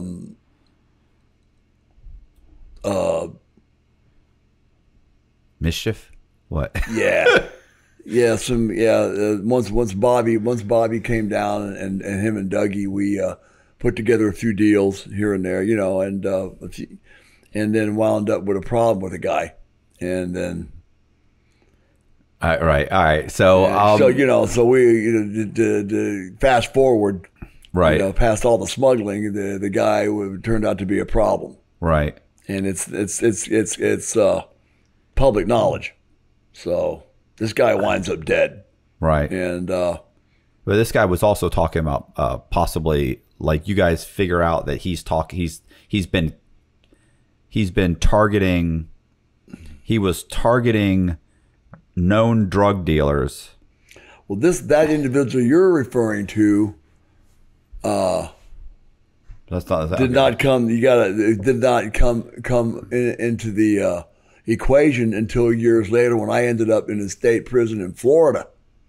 See, Okay. this is after me and Bobby and Dougie ran for a while and were indicted by the Miami city of Miami homicide cops were starting to try to sweat us on a homicide, Right. and we yes. Is this the guy? Okay. Is this the guy that shoots at the car? Like, you guys get into an argument, he shoots at the car. I set up a deal for a couple of keys in the lakes, Right. and Doug and Bobby essentially blew the whole thing. They wanted to go themselves instead of me going, and the guy, they brought this guy with them, but they didn't take, and he essentially blew the whole deal, and almost got my brother shot. Right. Yeah, and by the individual that they were going to do the deal with, and then when they got rid of this guy, the guy that they brought in, Right. that they should have never, because Mom said stay away from him. He's no good. So I don't trust him. The guy turned around and when they dropped him off at his rental car, he took a shot because he had a flat tire and they wouldn't help him, fix it, and he took a shot at my kid brother. So as they were driving away, Right. so he took, and that was it. So he went to jail. And that's it. He got out. He got out of jail, and they got him over into a certain location in Miami. And the guy they found him in Alligator Alley. Right. So that's what sparked the city of Miami homicide Investigation. the two right, detectives, Nelson Andrew and John Spear. John Spear was the head of the City of Miami homicide. City of Miami relegated that entire investigation to them and them only. Nelson Andrew was the City of Miami cop that was the head of the investigation when Griselda Blanco killed those guys down at the Dayland Mall at Crown Liquors. That was Nelson Andrew was Cuban. He was the one that investigated that. Isn't he? Is he the detective on the documentary Cocaine Cowboys? The same detective. Those guys are rats. So I don't know about if Nelson was on a documentary about Griselda. Oh, okay, yeah, okay. Not the Cocaine Cowboys. No, yeah. So I remember Fabio Choa coming to me a few times after I guess it was Men's Illustrated. An article came out about that Cocaine Cowboy movie and all that. And he goes, "Who is this guy, Mike, calling me Fabito?" I says, to my knowledge, nobody calls you Fabito. Right. He goes, "Well, I don't know who is this guy." I says, "He's a snitch. This John Roberts guy, he's a rat." So, and the other guy that was, so I says, "Yeah, whatever." I says, and because he had read the article. And he didn't know who this guy is. Who this guy is telling him, telling this wild bullshit story about Fabio. You don't know Fabio Cho. You don't. Yeah. So Right. You're not. But I'd read it, and he had asked me about it when we were in the pen in Georgia. Right. So I have a quote. Do you remember when your brother? Doesn't your brother get left in the mountains somewhere? Is it? Oh, that was years before when I was still in Arizona, when I was in the federal prison camp. What happened? They flew up. This time they decided to take a DC-3 and fly it down there with Down where? Columbia. Okay. And where else? And the house that when I moved into the estates, when I got out of the federal prison camp, that was Bobby Casal. He was a pretty famous smuggler in Miami in his own right. They took a plane down to Columbia, and apparently from my kid brother told me that they had a partner, a guy that lived in Arizona named Chris. Right. And he was partners with Doug and Mom and Bobby on that load that they're going to fly in from Colombia. Well, the federales didn't get their protection money. And when they landed the plane, apparently Doug went out in the jungle. And so Doug had to take a piss. So as soon as the plane landed, he goes off into the fucking jungle to take a piss. And they run up on the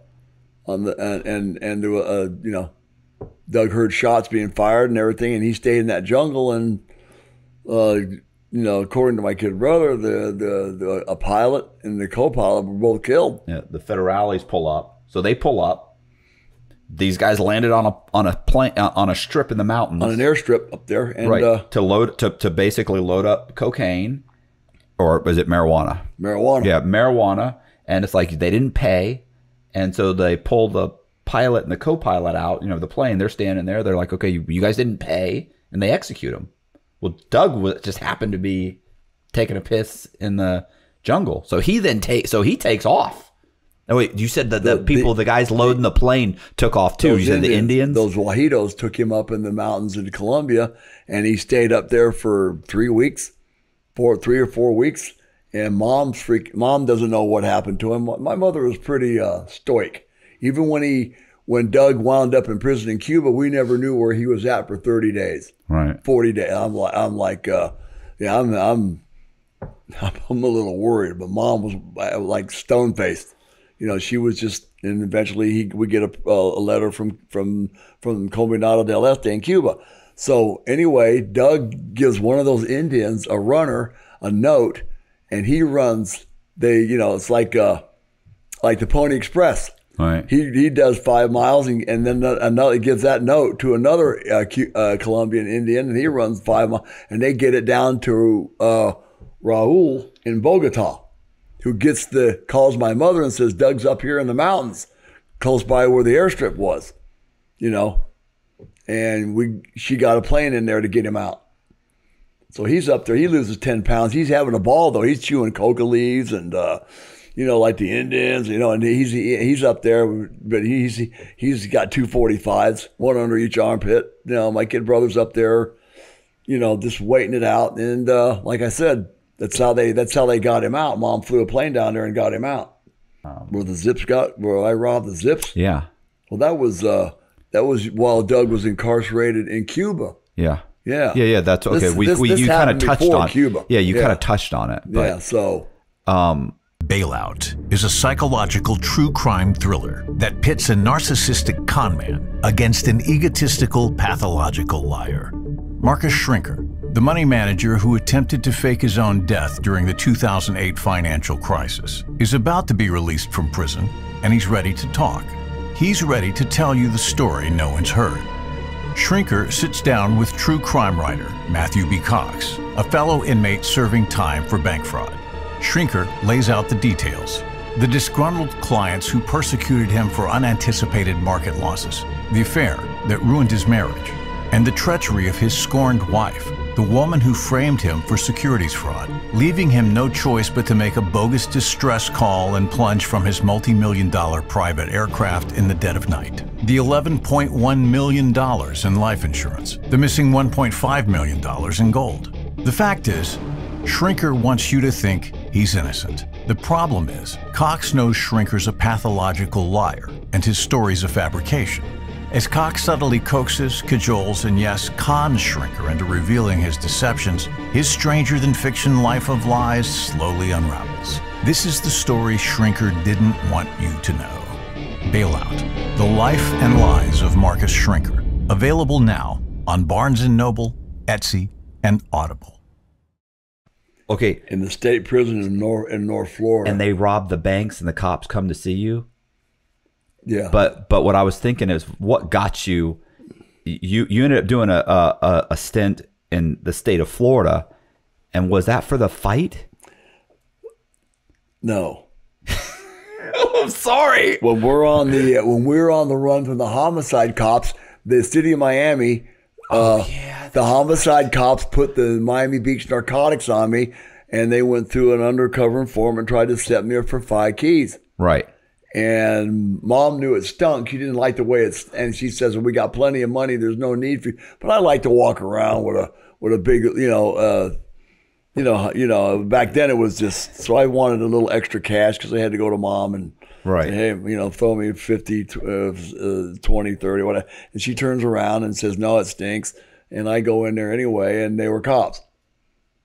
So Right, but it wasn't even, you weren't even going to sell them Coke, was it? It was. yeah, because in the old days, a lot of times what Dougie and Bobby used to do a lot. What we did was we would gaff.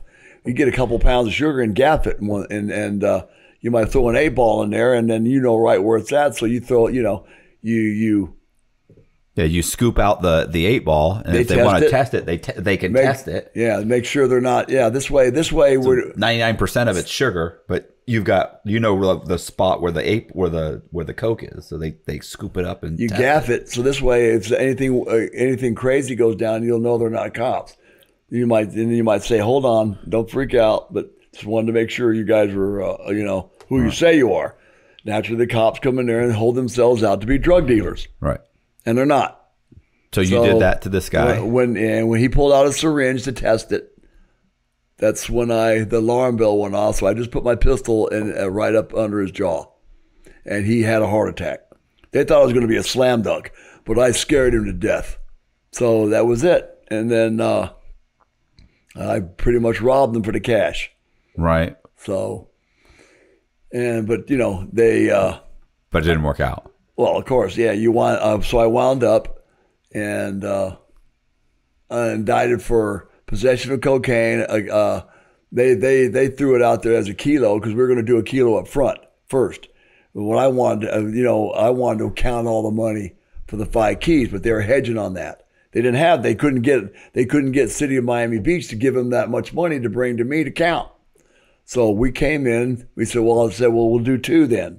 See, so let's and then they essentially got me down to the kilo, and I said, okay, so that was it. They brought the cash for a key, and it was almost 30 G's. So that was it. So Janet Reno prosecuted me on that case personally. So how much time did you get? Well, we were already on the homicide investigation. The City of Miami homicide came into that house where that individual essentially we killed him. What they did was they came in looking for forensic pathology, blood, brain matter, blah, blah, blah, and they found a large cache of weapons, some real exotic stuff, and it took my kid brother and me years to collect, mostly my kid brother. So they got my prints on a sawed-off shotgun. Right. And that was it. They were able to get a warrant out for my arrest for the 2 sawed-offs. They found me in Tampa at a safe house while Doug and Bobby had jumped Florida and had gone to Tennessee to another safe house while we're being investigated and followed all over South Florida by these 2 homicide cops and their crew. So to make a long story short, they got me in Tampa, and I went to the Hillsborough. They found me in the safe house, the Hillsborough County Jail. Mom bonded me out, and I'd met a young hooker up here, and I took her back to the condo we had on the ocean in Miami, and then hung out there for a while, and just she said, "Cool your heels, for God's sake." And I had an attorney, Mark Krasno, that represented me in that case, and then they tried to set me up for the narcotics, and then of course. And then so those 2 charges, they lumped them together and ran them concurrent. It was attempted murder on a police officer, possession of a kilo, trafficking in cocaine, possession of how it is. Yeah. A little shotgun. See, I hope one of the pellets will stick. See, so make a long story short, that's about the time that I started going. My attorney was Jewish, and that's when I. Started, and I couldn't get I was on bond on the shotguns. I made bond in Hillsborough County Jail. So I was on bond when I flew back to Miami with that girl. And then kind of laying low, but, and everything, with Doug and Bobby being out of state now, where there's a lot of heat, you see. Plus, my mom's still with with Joey, the Gambino captain's freaking kid. So, so we got a lot of heat. So calm down, try to take it easy. Don't do anything crazy. But, I was a little unbalanced at the time, so I went for the street drug buy, and they were cops. Right. So they ran them concurrent. The shotguns with the other charges, they ran them concurrent. And about that time, I started going down to the chapel, and started, going down there with a guy named Willie, who was a Cuban. He got busted for 2 kilos. So he took me down the chapel, and I went down there and I heard the gospel, and I got saved. Simple. And then wound up, then my attorneys, Janarino's trying to give me 40 years. And every month they come with a little bit lesser of an offer. 40, 35, 28. And I'm flipping out, and they're thinking, this, and my attorney's going, attempted murder on a police officer. The cop's going to testify. You put a loaded pistol up in his neck, put it in his belly or whatever, So their little slam dunk investigation didn't quite go the way they had planned it. So they had a little vendetta, and these guys, look, they tried to steal my Rolex when they had me cuffed and all this kind of stuff. So to make a long story short, the attorney comes to me and he goes, we're Jewish. We don't believe in Jesus, but something's going on here. She kept coming down, because he initiated an entrapment defense. And back then, here you got these cops holding themselves out to be drug dealers or undercover narcotics agents. And so what he did was he raised that entrapment defense, and Reno still trying to step to us with an offer that was just, for me, it was just, 20 years. It got down to around 20. She takes a vacation, tells her subordinate, Sally Weintraub, don't offer him less than 12. They'll think we've got no case. What Weintraub did was she came to me with 5.5 years. Right. Now, I'd already got a year in the county jail. They dropped some of the charges, and I had to plead to the min man for the pistol. So I told my attorney, I got a year in a county jail. I do 2 more years for the min man for the pistol. After that, the back of the sentence, I says, they're telling me they're giving everybody in the state of Florida 120 to 150 days consecutive gain time every month because of the overcrowding, and that judge that had signed that order to start releasing inmates. Right. So I said, he goes, no, we got this case beat. 5.5 years, they don't have a case. I said, no. You never know. I said, no, that's not what God's telling me, man. I said, I tell you right now, that's not what I'm hearing from the Lord. I'm telling you right now, I'm taking the deal. I told your mom that you're going to be home in 2 weeks. We're going to trial.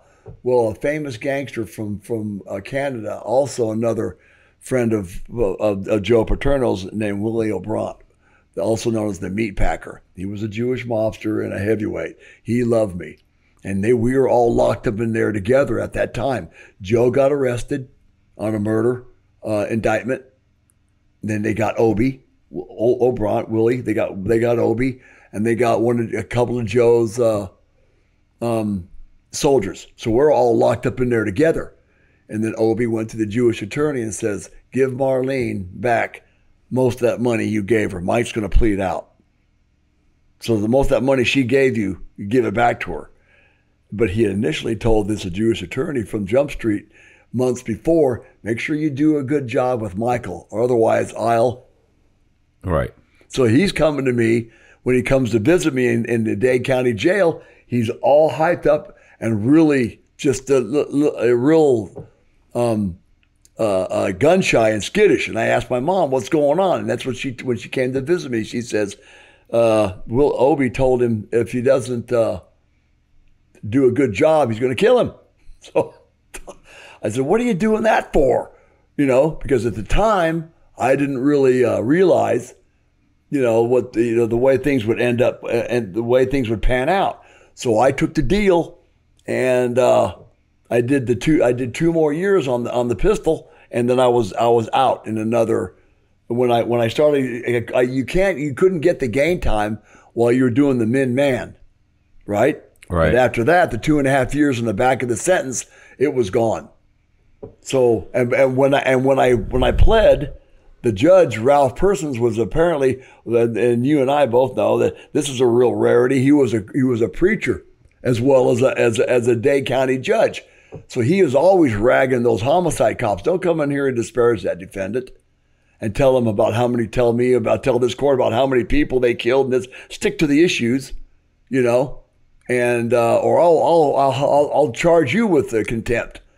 And then once I took the deal, Reno, she came back from vacation, found out what Weintraub had done, but I had signed the deal. Right. It was over with. And she could hear her screaming in his chambers. They had a sidebar. And they went into the judge's chamber. She was screaming at Weintraub, do you realize what you've done? We can't get the mother, but, we had this guy. We had the son, but I was home in 89.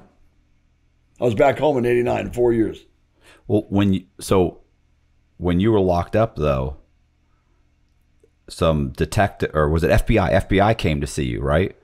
Because Dougie and when I was locked up in Baker Correctional, Doug and Bobby had split up when they were in Tennessee, so they got me first. Right. Right. Then Doug was still on the lam. He hooked up with one of the individuals that was also an informant in the federal indictment for the cocaine, the jumper, for the smuggling. Yeah, that was his. This individual. There were two brothers. Yeah. This was the older brother. They killed him in a federal prison in the Midwest somewhere. Apparently he was I don't know. Yeah, Claker. Yeah, they hung him in his cell. He was a rat.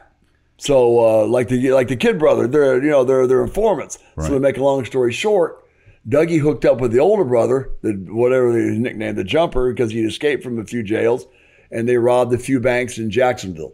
Right. Well, I thought it was because he was jumping over he would run and jump over the. I guess because I never knew the guy. Right. I read the articles. Like I remember. Getting the articles. I never knew the guy. I was already locked up by then, sentenced and up in Baker Correctional. So they took Doug and put him in prison and on that shootout in New Orleans. Right. So Doug got shot up in New Orleans over that when they were on the run. Right. So he and Claker decide to start robbing banks. They start robbing banks. Then they end up, it gets hot and the banks are being watched and they're concerned. So they got drive $50,000 in cash and they go to New Orleans. New Orleans, right. And then Doug was told to fly to Jamaica to stay with a big grower that we knew there. Right. A Jamaican. Had his own, he was a boss. And Doug, we were real close with him and Doug was going to fly there. Chinpo. Right. And, Chinese. Yeah. Anyway, that very night they went out and got drunk and called a cab, and Claker got into an argument with the cab driver, and the cab driver took off and Claker cranked off around at him like an idiot. And there were two undercover New Orleans detectives across the street having a drink. And they got in a shootout. Claker laid right down. He's no killer, right? See, and Dougie had 245s, and they exchanged gunfire, and they hit Doug, and then Doug took off down an alley, and they hit him a few more times, and then that was it. This is a shootout on Bourbon Street. On Bourbon Street in New Orleans, he gets into a shootout with two cops. And they track him down in an alley. They shot him a bunch of times, right? 6 or 7 rounds. My kid brothers got in and out. But he had a few operations. He had 2 or 3. And then when I called home one night from the Dade County Jail, my mom goes, "You better sit down. I got some bad news. Your brother got in a shootout in New Orleans." And I'm screaming, why in the hell didn't he go to New Orleans like I told him? Or why didn't he fly out of New Orleans to Jamaica? But you could thank that screwball that he was with. So Doug would have it might have blown over. See, because that's what happened on that homicide. It's common public knowledge. The Panzavecchia murder. That's what happened. It blew over. They were never able to indict. Right. They never indicted any. They had the city of Miami cops went nowhere with that investigation. Well, the FBI showed up to talk to you about Doug, right? Years later. Right. in 2006 and 7 in FDC in Miami about the Panzavecchia murder and some other murders. No, I meant you were locked up and they came and showed They you came the to pictures me of about the bank robberies. Right. So they called me off the compound, and I went in there, and there's 2 FBI agents, and they sit me down. I go, "What's this about?" They go, "Oh, your brother here." They show me glossy black and white photographs of Doug standing there with an Uzi. I said, "We're drug smugglers, man. We don't we don't rob banks." And he slides the whole photo over to me, and it's Doug, and I went, And he goes, "Well," I said, "What do you want me to tell you? I got nothing to tell you." "Well, we want to know about this." And they started going off on tangents about some murders and some other stuff, and and Bobby. And I said, I can't tell you nothing. All right. So during my tenure in '89, while I was just before '87, just before I got out, that's when the whole Miami Herald, the whole one section in the Miami Herald was about Don Aronow being killed. Right. And that's when I remember reading that article, because we'd get a Miami Herald like a night before it would, they would fly a Herald up there, so we would get it the exact day that the paper came out.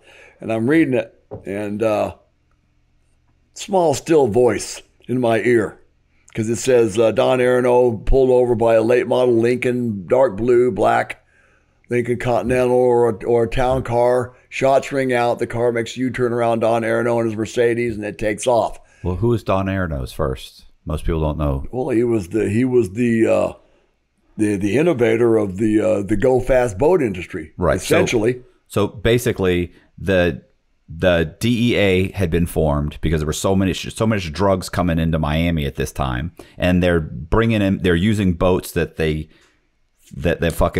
can't catch. They couldn't catch the midnight expresses. Right. And some of the cigarettes, which were modified, they couldn't catch them, so they went to Don Aronow. That's when Papa Bush had come down there, and Don Aronow built those tunnel holes, those cats for the federal government. So when you called say the Blue Thunders, right, when you say Papa Bush, you mean the dad. Right. So Yeah. so Bush, who was The head of the CIA. CIA at the time. They were all in. They were in the middle of everything. Right. I mean, listen, we know everything about him. Right. So So- look, he came down there. Nice little PR stunt. Don Aronow's going to build boats to interdict the Go Fast cigarettes coming out of the Bahamas. right. That was Willie and Sal. At that time, they were running. They were starting to run. They were running hard. So these, and I was locked up with Willie's brother, Gus. So the Falcone. So and Sal Magluta. But anyway, make a long story short, the Aronow built Aronow. No one knew at the time that Aronow had been flipped, but essentially when he was killed, when I was up there in Baker, we thought it was, we found out they got Bobby. I had gotten out in '89. They didn't grab Bobby until 90, I think. And then they grabbed Bobby for bragging to he was under an alias in a prison in the upper Midwest in Oklahoma, and telling everybody that he was a smuggler and a hitman from Miami, running his mouth, and ended up one of the jailhouse informants went to the sheriff there and says, "Hey, there's a guy in here that says he's some kind of famous hitman," and the sheriff says, "Boy, there ain't nobody like that up here. Go on back to your cell." Well, he kept coming back to the sheriff, telling him the same story, so they sent the prince down to Miami. And the city of Miami homicide says, "Do you know who you got there?" That's Robert Samuel Young. And they went up. He knows too much about this murder. They went up and grabbed him. And once they grabbed him, he gave it all up. Well, let's go back for a second. So Don Aronow's is building these boats, but why was he killed? Like, I know you just ran through it real quick for me, but anybody watching this doesn't know half of what you see. just said. And even at that time, when I was living with Mom in another property that we owned, and he called from the county jail. She goes, "It's Bobby." So I got on the phone with him, and I said, whoa, man, long time, bro. He goes, yeah, they got me down here in the Dade County jail. They come up and grab me. I was under an alias up in Oklahoma. they indicted me on the Don Arano murder. I go, you mean the one back in 87? Or, you know, I think it was 1987. And I said, don't talk on the phone. You know, it's okay. It's good. I got he had some kind of back then they could make a call. It wasn't like a cell phone. It was like a transponder that would do the numbers. Okay. Yeah, something like the beeps on the. He had some way to get out on the phone, and then we had us go two-way with his attorney Don Grant up in Fort Lauderdale, and Freddie Haddad was also his attorney. Right. So Bobby starts telling me about they brought Ben down from Leavenworth, and you know, I'm going to take it to they're going to charge me with a hit, because when you back up. When I read that article years before, a still small voice had almost like whispered in my ear. The Holy Ghost whispered in my ear, Bobby did it. Hey, I'm telling you right now. And when I read the article, you know, I'm reading the article and I'm thinking, just for some reason, I get this thought, late model Lincoln Continental or whatever, you know, pulled up next to Don Arano, flagged him down his Mercedes, and got real close to him. I mean, as close as you and I are. See, that's how Bobby worked. You know, he was not a pistolero like me and my kid brother. My mom could skip a tin can in midair with a .38. See, we're all rednecks raised out in Arizona and Texas. So anyway, I just had that feeling, that thought, you know, just all of a sudden it came into my head, Bobby.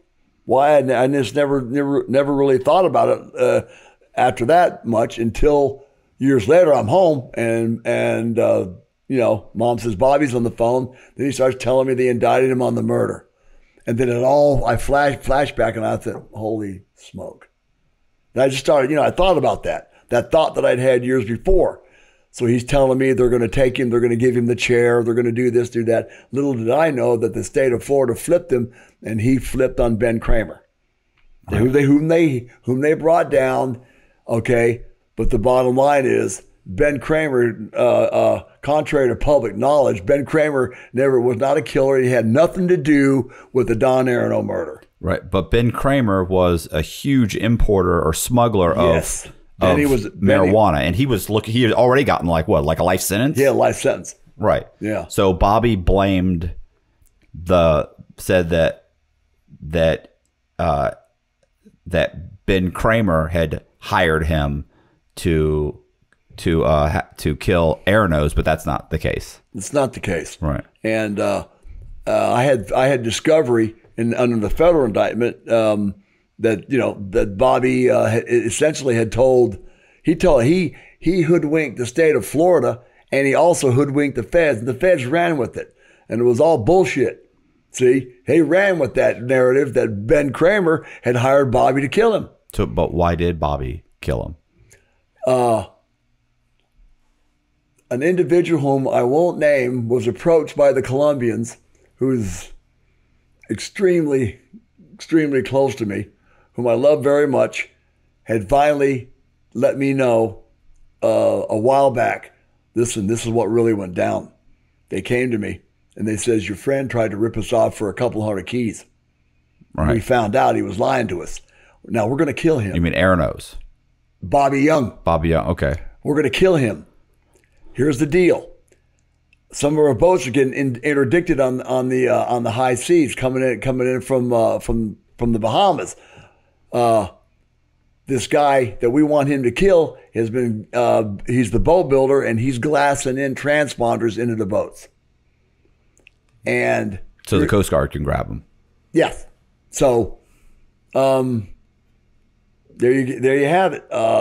They said, here's the deal. We're going to wash the 200 keys.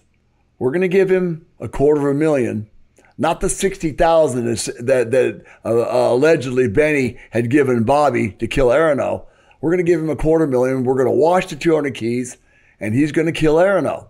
Otherwise, we're going to kill your friend. And this individual that I'm referring to was incarcerated at the time, so he had to reach out and to Bobby and say, "This is what you got to do." Right. Otherwise, you're dead. And you know. And then Bobby waited on Aranos and killed him. He killed Arano. Yeah. Otherwise, the Colombians were going to kill him. So, Well, and this is public knowledge. The thing that, you know, like you and I both know, the thing that irks me is that the state of Florida and the feds ran with that baloney and put it out there as you know, as gospel, and like it was etched in stone. And there's the book Speed Kills, and then they turned that into a movie with John Travolta. Yeah. Right. Which was all they brought in some actor and Arano had nothing to do with Meyer Lansky. Yeah. Any of that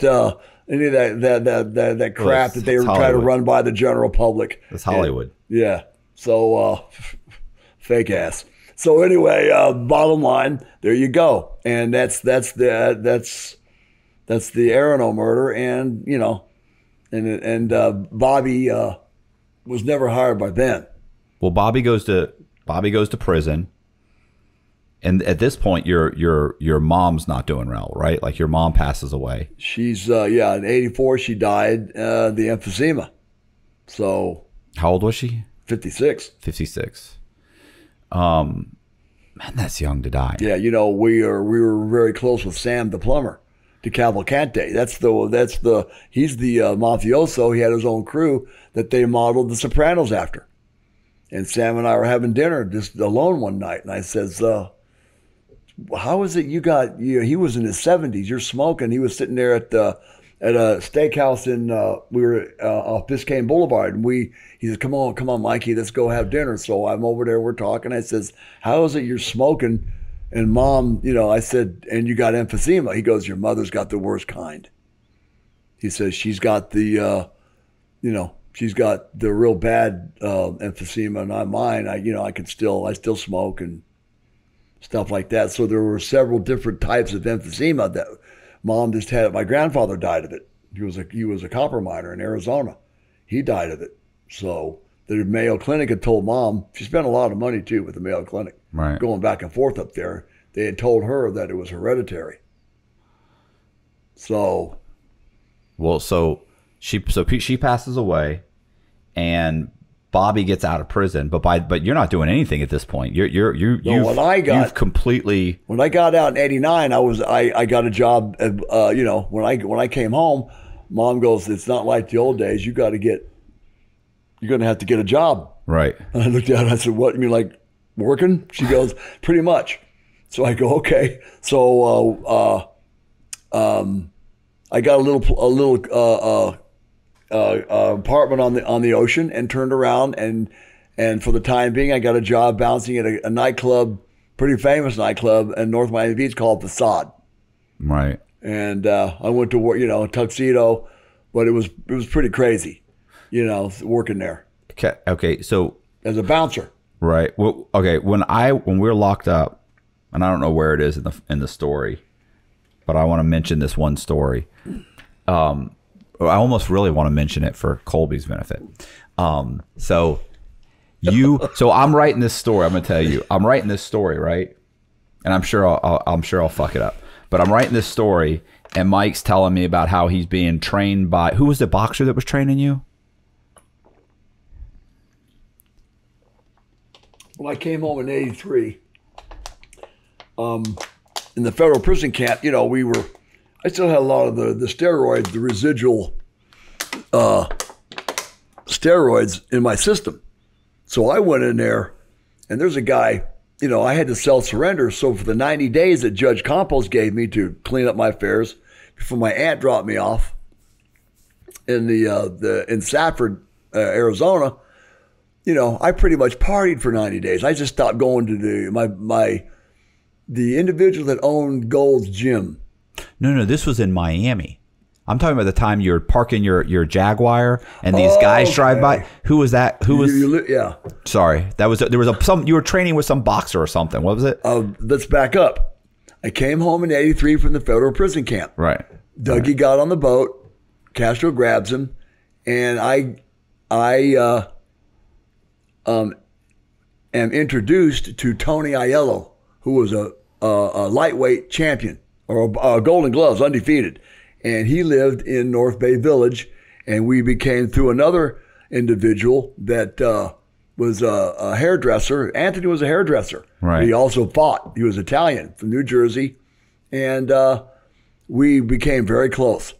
And I met a lot of great fighters through him. I mean, national and Golden Gloves champions, and we are all a little tight-knit group that lived, we eventually, my mom, I wasn't living at home too much anymore. Me and Anthony were training every week, every day sometimes. We were running 5 miles in 30 minutes. So Anthony takes me under his wing, and he starts to train me. Right. So and I already knew how to fight, but he really honed my skills. So Mike's parking his Jaguar one day, and this fucking like a 4x4 with like 3 guys in it drive by. There was a dump truck. It was a dump truck? I thought it was a pickup truck. Biscayne Boulevard at a mall right there across from Keystone Point Marina, and it was called. There was a Kenny Rogers had come out with a rotisserie chicken. He was the first one called. I don't think they have them Cluckers. anymore. They were good though. Yeah. I got the worst food poisoning in my entire life twice from Kenny Rogers. Really? They were. I thought they were great. I thought they were great. Yeah. So I would have liked to grab Kenny Rogers by his beard and shake him a little bit. But anyway, I almost died on the second bout of food poisoning I got from that chicken.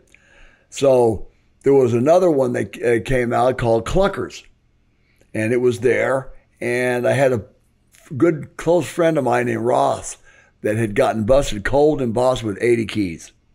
He was a valet parker when I got out of the federal prison, the prison camp in 83, and he used to watch me and Mom and Doug pull up to the valet at the place for steak, and he really got close to us. Because after hours, we would go to there were a lot of gyp joints up and down that, we called it Gangster Row on 79th Street, right there, going from Biscayne Boulevard over 2 bridges and into Normandy Island. That little area right there on the Kennedy Causeway had a bunch of real fancy nightclubs and restaurants. And Ricky Cravero and a lot of those his guys, they all frequented that whole area for years. So, that's where I met Ross. So Ross, when I got locked up, Ross went to became partners with some Colombians, and they owned a restaurant in Normandy Island, and Ross got busted for 80 keys. So fast forward, Ross calls me up and says, let's have lunch. After I got out in 89, that's when I was still a bouncer at Fasadi, I got out in 89. He goes, meet me over here it was the Piccadilly. Right. It was, but next door to Cluckers. So I said, okay. So I drove over there, and I'm back in the Jag in because it was a European 12-cylinder, and it was really, the air dam was so low you couldn't get a pack of cigarettes under the air dam. So I always backed it in. And these guys came whipping around the corner in a dump truck, and got a little close to me going too fast in that parking area, and I kind of put my hand out, and one of them flipped me, gave me the gesture with his middle finger. So Ross was come walking up. I backed the car, and they parked down, 6 or 7 cars down or further where they could get that dump truck, and they came walking up, 3 of them. And I'd been partying the night before, a little hungover, and I stepped to him. Said, hey, man, what's up with the, who you flipping a bird at? Right. And the guy goes, hey, listen, man, blah, blah, blah. One thing led to another, and they kind of surrounded me. And words were exchanged. Ross came up. Ross is no fighter, but he was about 6'6", right? And he's standing there, practically an albino. And then one thing led to another, and I figured they were all going to try. You got 3 of them, and there's just one of me. So I knocked out Shorty on my right. And then the other 2 tried to jump me, and I banged them up. One pulled a knife. I took it away from him, banged him up a little bit. And Ross, in the meantime, just running around, he's just yeasting up the whole situation. And the one, I knocked out another individual. And then the third one, he ran into the Piccadilly, and I chased him in there. I just, by this time, I'm a little incensed. Right. And then by that time, I ran in there, I caught him in there, and I knocked him out in front of I knocked one of his teeth into a bowl of lentil soup where there was 6 or 7 Jewish yentels sitting at a table, and they're screaming oy vey, and the general manager of the restaurants, they watched the place was packed, but there's an undercover North Miami detective there. But he didn't do a thing. He just came out. He didn't get involved at all. So I walked. Ross ran in and says, Mike, I heard sirens. So I headed back out towards the car and I said, I'm out of here.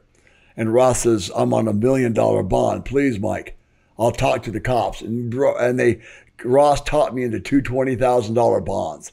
So when they took me to jail, 2 counts of aggravated battery. And when I got down there, I called Mom. She came and got the car. And then she says, the bondsman's coming down there. Give him the watch. So I flipped him the president. I flipped him the Rolex, and then he just bonded me out. And that's all right. So he tells me this story, right? That was a longer version, but exactly the story that I, that the part that got me was 3 guys come up to you on the fucking street, on the sidewalk, in the parking lot. You smash 3 guys, chase one of them into the Piccadilly.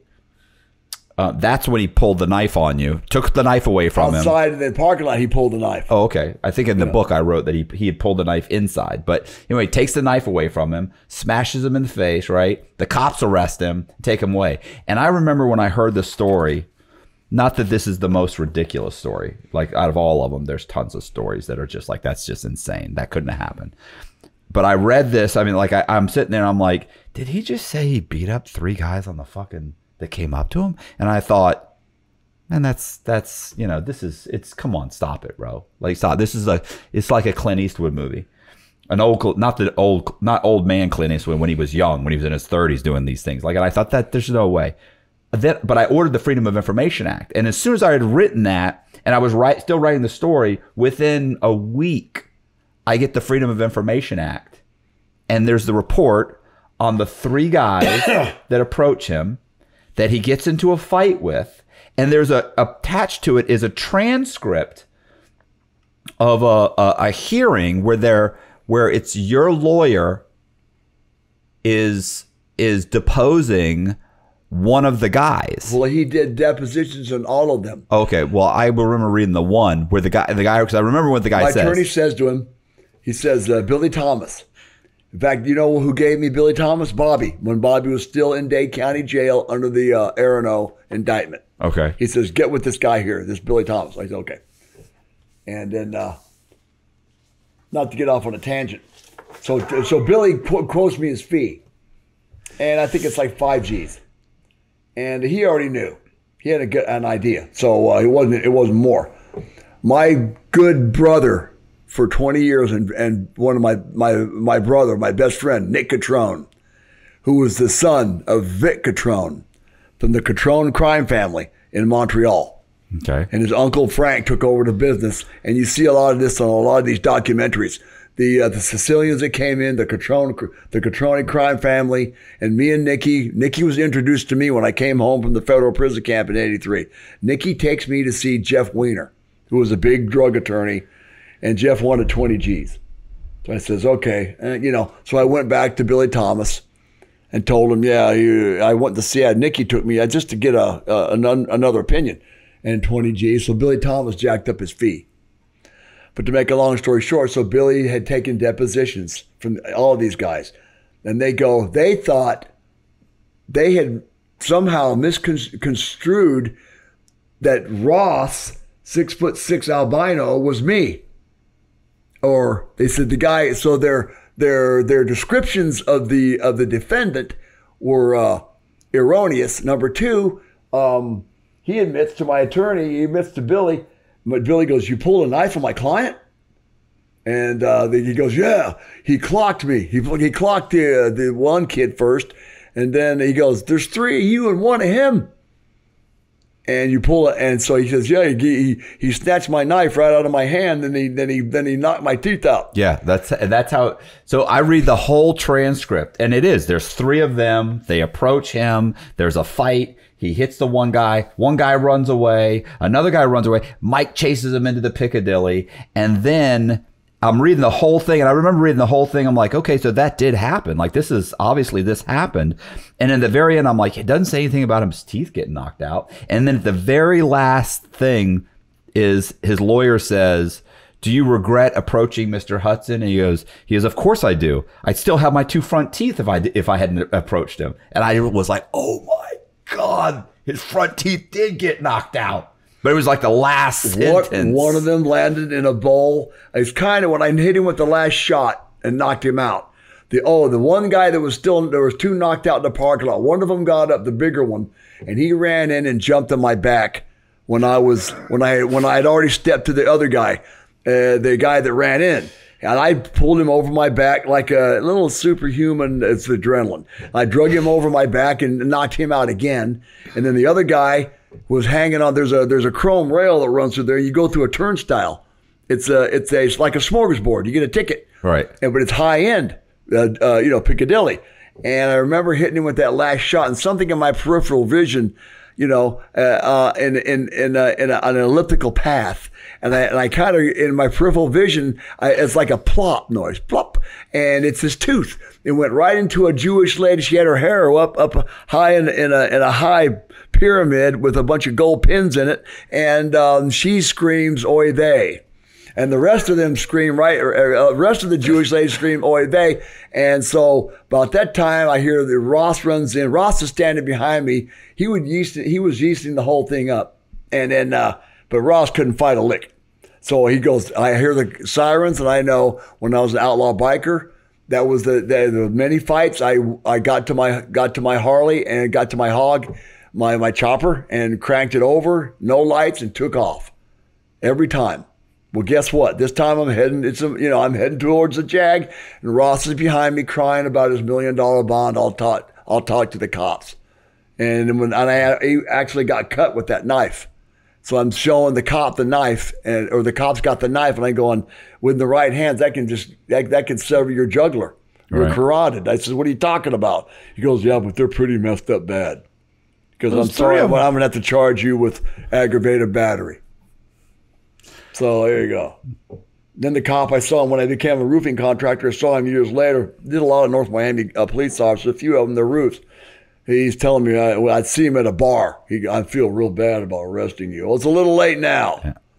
So you come back. You've got your mom says you got to get a job. You end up becoming a roofing contractor, right? Well, the state of Florida tried to give me 7 years for the aggravated battery.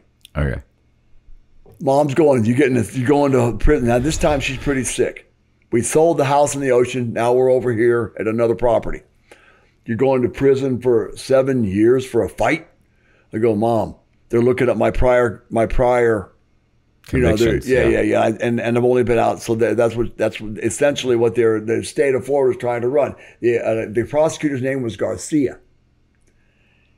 And Billy kept putting it off. He kept getting the continuous. And in the meantime, I'm, pretty much just on the street. I'm on bond. So, I'm waiting for, things to pan out. We're going to see what's going to happen. And Bobby's calling all the time. What's going on with the aggravated battery? Blah, blah. So I'm saying, we're just going to wait and see how Billy Thomas handles it. So Billy Thomas on the depositions had said, you pulled a knife on my client, and the guy goes, "Yeah, man, he clocked me and he knocked my teeth out or whatever." Every time I would go to court, all three of them were there, and one of them raised his hand in court and asked the judge, "Your Honor, can part of the plea agreement, can we make sure that he can't work out with weights in prison?" And I'm looking over at this guy, and I'm kind of smirking at him. And so finally, Judge Catherine Pooler, 1992, we go to court, and Bobby's sitting in there. And I knew when we initially got indicted on when Janet Reno prosecuted me in '84, and I wound up, I met a Cuban and a Colombian. And the Colombian, Richard Carrero, he killed a few guys on a drug shootout. And then Tito had killed a kid and his girlfriend over 2 keys. He was Cuban. But they all got saved at the same time. All of us. So we wound up together in Baker Correctional. And Tito and Richard introduced me to a lady named Judy, who was with the Vineyard Ministry. So she started giving me some certain scriptures and like a psalm that I would memorize. So I remember sitting there reading. I had a little Christian Life New Testament. I'm just reading it, and I started going to a church called Trinity down the street from the other property Mom owned. So I'm sitting there. Billy Thomas walks up to me in this courtroom's crowd. He leans over and he goes, hold on a second. I'm going to pull a sidebar. So he goes up there, and I see him go up with that Cuban prosecutor, Garcia, and they're talking. And I hear them. I hear they're getting a little louder with each other. And finally, my attorney, you could hear him. And then finally, my attorney goes, Your Honor, it got 3 guys against my client. He admits in a deposition to pulling a knife on my client. There's 3 of them and 1 of him. He looks at Garcia and he goes, he says, number 1, there's 3 of them. Number 2, he admits to pulling a knife in the deposition. Number 3, I got a classic self-defense case here. I'm going to trial. And I get the butterflies. Because trials we want to try to avoid. Right. Because if I get convicted, the 7-year plea offer is out the window, as you well know. Yeah. I'm thinking, oh man, how much time aggravated battery in the state of Florida carries a life top? It can carry 15 to life or more. I think it's a life top, or it carries 15 to some ungodly top, like 40 or 50 years. So I turn around and I'm sitting there, and then immediately, excuse my French, but Garcia bitched up quick. He looks at the Judge Pooler. She's looking at him like this, and she's kind of smirking at him going, well, counselor? And he looks over at Billy and he goes, and he looks at Billy and like rapid staccato, almost like, at first it was like Spanish, I thought. And then he goes, will your client do 365 days in the county jail work release? And Billy walks back to me and he says, I go, what'd he say? He goes, will you do 364 days on county jail work release? Right. That way you don't get any good time, right? Well, no. That way you don't go to the state penitentiary. You do work release in North Miami at a little work release thing they've got there. For a whole year? Do you get good time? You don't get good time. You've got a year. Okay. So that's what I pled to. I pled to the 2 counts of aggravated battery. I walked up there. Judge Pooler goes, you report back here for sentencing in 90 days, whatever the date was. She says, Mr. Hudson, if you don't show up, I'm going to reinstate the plea, the 7 years plus more for contempt. If you don't show up here for the she goes, you're pleading to the 2 counts of aggravated battery. The sentence is known in the state of Florida as a mitigated sentence. The sentence was mitigated from the 7-year original offer by the state of Florida to 364 days in Dade County Jail work release. So I got a job. I had to get a job, be on work release. Right. So that's when Mom called. I went back. I'm living with Mom again. We're at home, and she says, I got a call from Tony Spurdy. Tony Spurdy was a famous Gambino soldier. He killed Tommy Altamura and the Place for Steak 25, almost 30 years before. He's a soldier in the Gambino family. He's working for Bob Shepard at Roberts Roofing in Opelika. He met Bob at the Pompano Beach halfway house when they got out of the state prison. Tony Spurdy did 25 years. He's the mechanic at all the machines, the blowers and all this stuff, the motors that run the hot tar, the kettles and everything, and the machine, the outboard motors that pump the hot to the roof. He calls Mom and tells her, tell Mike to come down here on Monday, and Bob Shepard will give him a job. So I go down there, and I got hired by Roberts Roofing. So that's what and so 6 months later, almost 8 months later, Hurricane Andrew hit. So everybody in that halfway house that I was at, pretty nice place. You're on a lake, you got a color TV, air conditioned. Hurricane Andrew hit while I was in there. We went outside on State Road 9, is right there. We cleaned up all those trees that fell down across State Road 9, chopped them up with saws. And then one day they called us in there and they said, hey, you guys are getting, your sentences are commuted for helping out after Andrew. Andrew was such a bad debacle in Miami. You're getting your sentences commuted. whatever you got, that's it.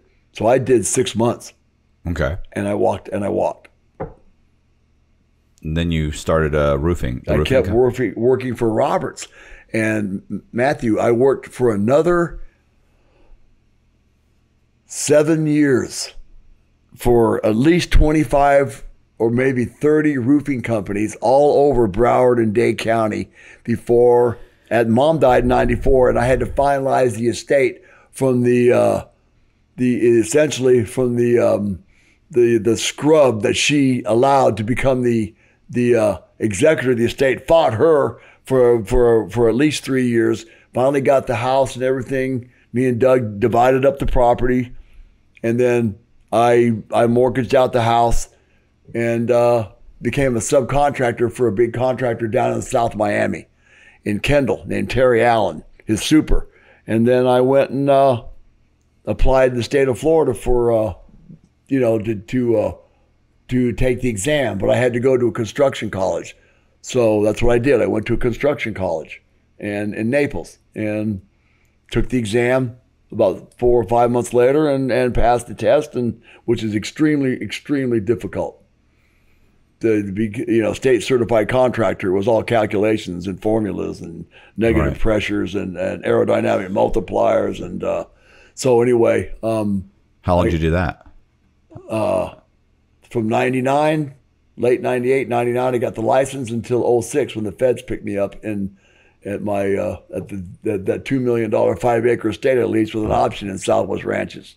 But I got into debt so bad. Right. That's why I got back in the boat with Bobby, because they were the creditors were coming after me for $500,000. So Bobby was released from Florida State Prison for the Aronoth murder, and the first person he comes to look up is you. Well, from the feds. From the feds. Sorry. He was in Coleman, where we were. Oh, really? Oh yeah. Yeah, he was. When they let Doug go from Louisiana, the Doug got 20-year sentence in Louisiana. He did 10 of that when the bank robberies and the shootout. Yeah. No. He did the Louisiana prison time for the shootout. See?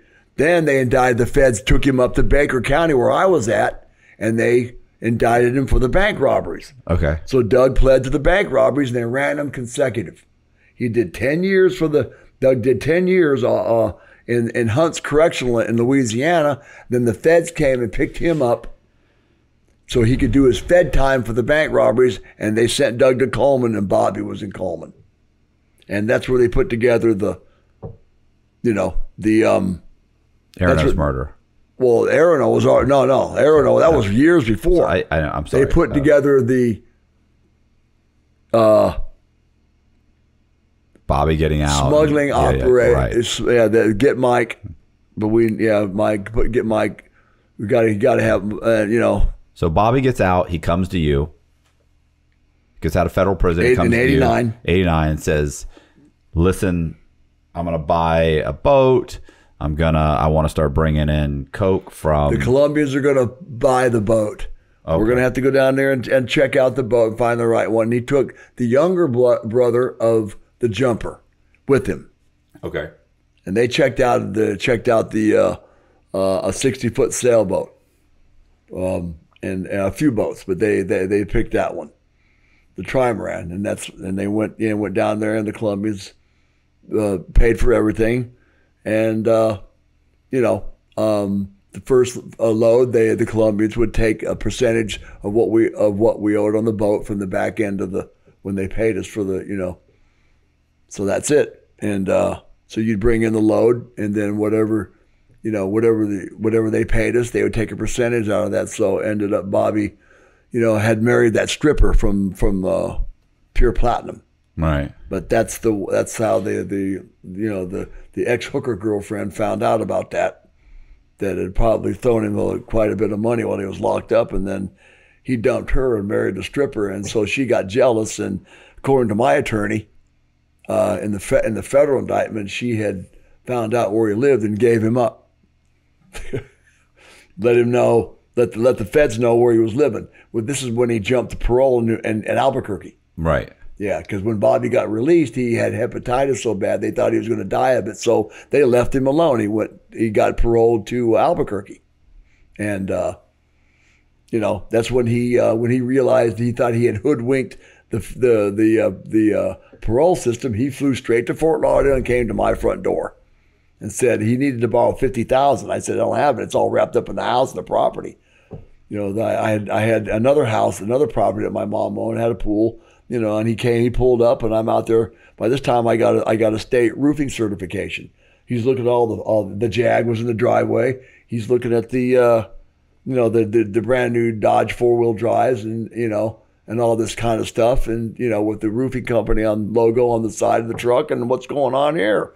I said, I got a state license, and he needed 50 G's. He says, I'm flying to Cali in a couple of days. Me and Sarah. I go, who's Sarah? He goes, that's the girl I met. I don't know, the stripper. Yeah. And anyway, so that was it. They flew down to Cali and put it together, and then you guys start. They got financed by the Colombians, and you start bringing in the boats, right? Captaining the loads that are coming in and out. How long does that go on? We're going down to the Caribbean. It went, probably a better part of a year and a half. And then that's it. Bobby, and during the interim, Bobby, when you make that kind of money, Bob, I threw some at my roofing. I moved out of there, moving to, so I had 5 properties. So I sold, then we went into in 2001, they grabbed Bobby. Bobby got wind that the apparently the ex-hooker girlfriend, or whatever she was, this Kathleen Kunzig, she had informed the Albuquerque Federal Probation Office, United States Federal Court there, that Bobby was not, as sick as he made out, and that he was now in Fort Lauderdale. Somehow they got wind that, according to my attorney, that Bobby was now in Miami.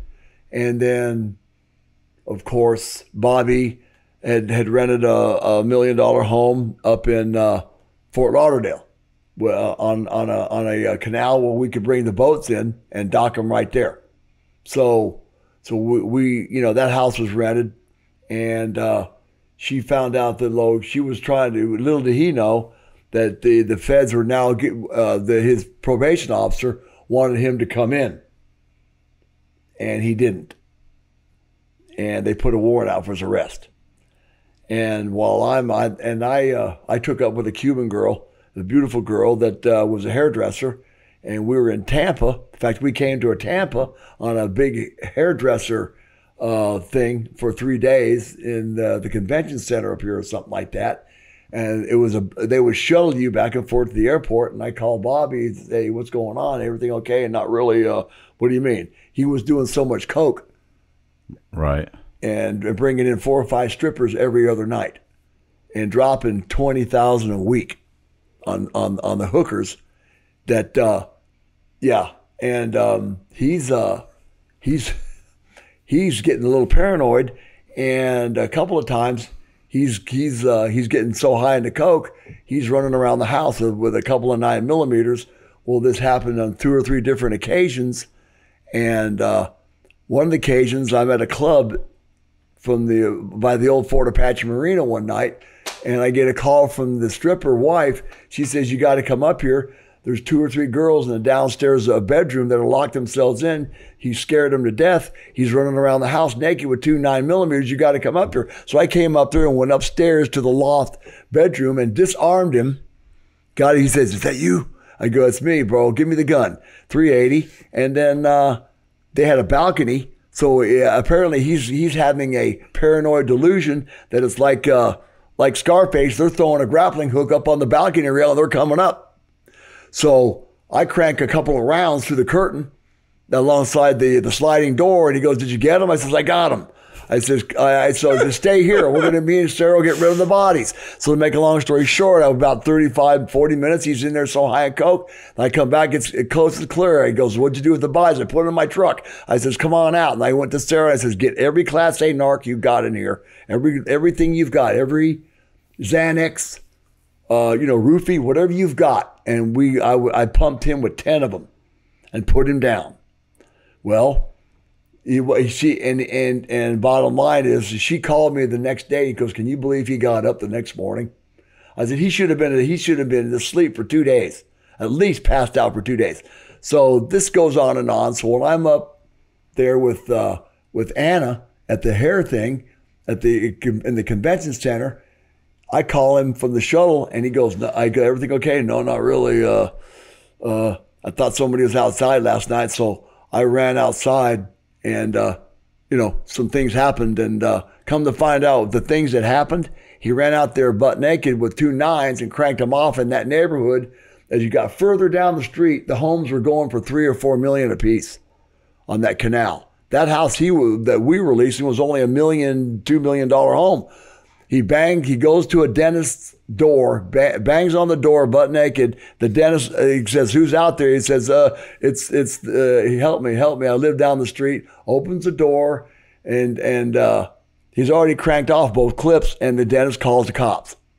The cops come, and the stripper wife goes out there and says, "We own a charter business down in the Caribbean, and we go down there, and we're gone for 35 or 40 or 2 months, however many days we're down there, and we think somebody's been trying to break in." And the cops go, "Okay." They took the pistols and let Bobby go. And that weekend, him and Sarah moved out of the whole house. He moved into the embassy suites, and Sarah went back to her mom's. The cops printed the pistols and got the prints and found out who he was. Robert Samuel Young, jumped parole in Albuquerque, New Mexico. So now he's got a warrant. So, and we continued to bring, we continued to do what we were doing. Yeah. And that's it. And so he moved. So we went to Guatemala with almost $2 million on the boat to put into the Banco de Guatemala. And he had a tax attorney set it up and paid him $40,000, and it was all bullshit. We went down there, took the boat down there, hired another captain out of the Caribbean, out of the Virgin Islands, to take the boat down there. Went down there, and wait, can I stop for a second? When he says he paid, so Bobby paid somebody, an accountant, a tax attorney. He paid him $40,000 to set it up so that he could take cash into a bank in Guatemala and deposit it. Like, "Hey, we're going to bring that, but don't worry, I got a guy. Give me $40,000. I've set it all up for you. You can go down there with the cash." But it's bullshit. He just took the $40,000. He never called. He didn't know anybody at the bank. So then Bobby tries to go in with the fucking money. Sorry. We flew down there, and the captain, we hired a charter boat captain out of the Virgin Islands, flew him in. He took the boat down to Guatemala. Bobby and I flew down on American Airlines. What year was this?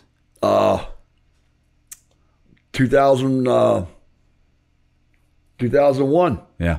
9/11. Yeah. So about 2 weeks before 9/11, 3 weeks, something like 2 weeks before, we got down there, and the boat was at a marina on the Pacific side of Guatemala. So we were at the Intercontinental Hotel in suites. Each of us had a private, Bobby and Sarah, and then I had my own suite. Went upstairs and went to the roof, and the helicopter came in, picked us up, and flew us over to the boat. We took about $400,000 in cash off the boat and brought it back. So I put maybe $250,000 in my safe, in my suite. Excuse me. And then he says, "Oh, we're going to go to Banco de Guatemala tomorrow with the tax attorney set it up. We're going to go down there and we're going to deposit the money." And so we sat down there at a little cafeteria having cafe con leche, and I'll never forget, I had huevos rancheros, right? And Bobby's sitting there eating and picking at something that he ordered. I'm eating breakfast because I'm hitting the gym pretty hard. And she goes up there with the $400,000 and then walks in there. And the vice president of the Banco de Guatemala tells Sarah, "Senora, you cannot bring this kind of money into this country. You have to wait here. I have to go get the presidente and the security." So we had our own cell phones in in Guatemala City. We had our own cell phones when we got down there. Plus, we had a sat phone. So she called him, and he's screaming her at the top of his lungs, "Get your ass out of there and get down here right now!" Called a cab. She barely made it out. She came down. It looked like almost like a courthouse. That's what their banks looked like a courthouse. Right. Crenellated steps going up to the portico with columns. And Banco de Guatemala, she came down there. We jumped in the cab and we went to another hotel immediately. And that was it. Flew the money back and put it on the boat and sent the boat back across the Caribbean all the way to the island of St. Vincent. And we were bumped by him. Then 9/11 hit, because I remember being up. We were out going out and partying at night, and drinking a little bit, but eating real good. Don't drink the water. We both got real sick there twice. Yeah, dysentery. And they had the concierge at the hotel. You'd call them. They said, "We will send the doctor up now." They'd send up the doctor, and she'd give me a shot. Well, whatever it was she gave me, I was good in 4 hours, 5 hours. So. American Airlines bumped us. Then I'm laying there one morning out on mute, and I'm watching the two towers. I watched the one tower's burning. I watched the plane fly into the second one. And I'm looking at this, and I'm thinking of what, and I turn up the volume, and, New York City, this is the second tower. It's just a plane is flown the second. So I ran down the hallway and banged on his door and woke him up and says, "You better turn on CNN." So we got bumped by American Airlines for what? 6 weeks we were down there. Yeah, Jeez. Because of the curfew. So we had to, Bobby goes, "You got to get us, we got to get out of here." So we turned around and I contacted Hoppejet in Fort Lauderdale when they lifted the curtain. And I said, "You got 3 Americans down here in Guatemala City. Can you come get us?" He goes, "We got one small Lear left. The rest of them are out." He goes, "You got the same problem some other people that we're going to pick up have." He goes, "Where are you?" "Guatemala City." He goes, "I'll be there at 7:45 tomorrow. How much?" $10,000. So I came down there and gave them 10 grand. They picked us up the next morning, 7:45, and flew us into Fort Lauderdale. So that was October. They 9/11, or not 9/11, but 9/11, right? September 11th. Right. We got in there in the early second week of October. They had Bobby on the end of October, right after Halloween. They grabbed Bobby, or before Halloween, they grabbed him. They came in the house that I leased up there in Fort Lauderdale, up there in Lighthouse Point, Lighthouse Pompano. I leased the property for Bobby. How did you find out that he got caught? That he got arrested? I was going out with a girl named Michelle by then, who I'd met at a roofing company, the second roofing company I'd worked for, and what a beauty she was. But anyway, Michelle, a little crazy. But and I called. I was roofing pretty hard. And I was getting some pains in my running down the back of my tricep, and thumbs and forefingers, and index, and the thumbs were getting a little numb. So it was like a pinched nerve in my neck. So she sent me to a neurologist, and I went to this on Sterling Road in Fort Lauderdale. And while I'm sitting there in his office, he leaves, and I get a call, and it's the stripper, the wife. She says the FBI, the DEA, the United States Marshals, ATF, they came in every window of the house.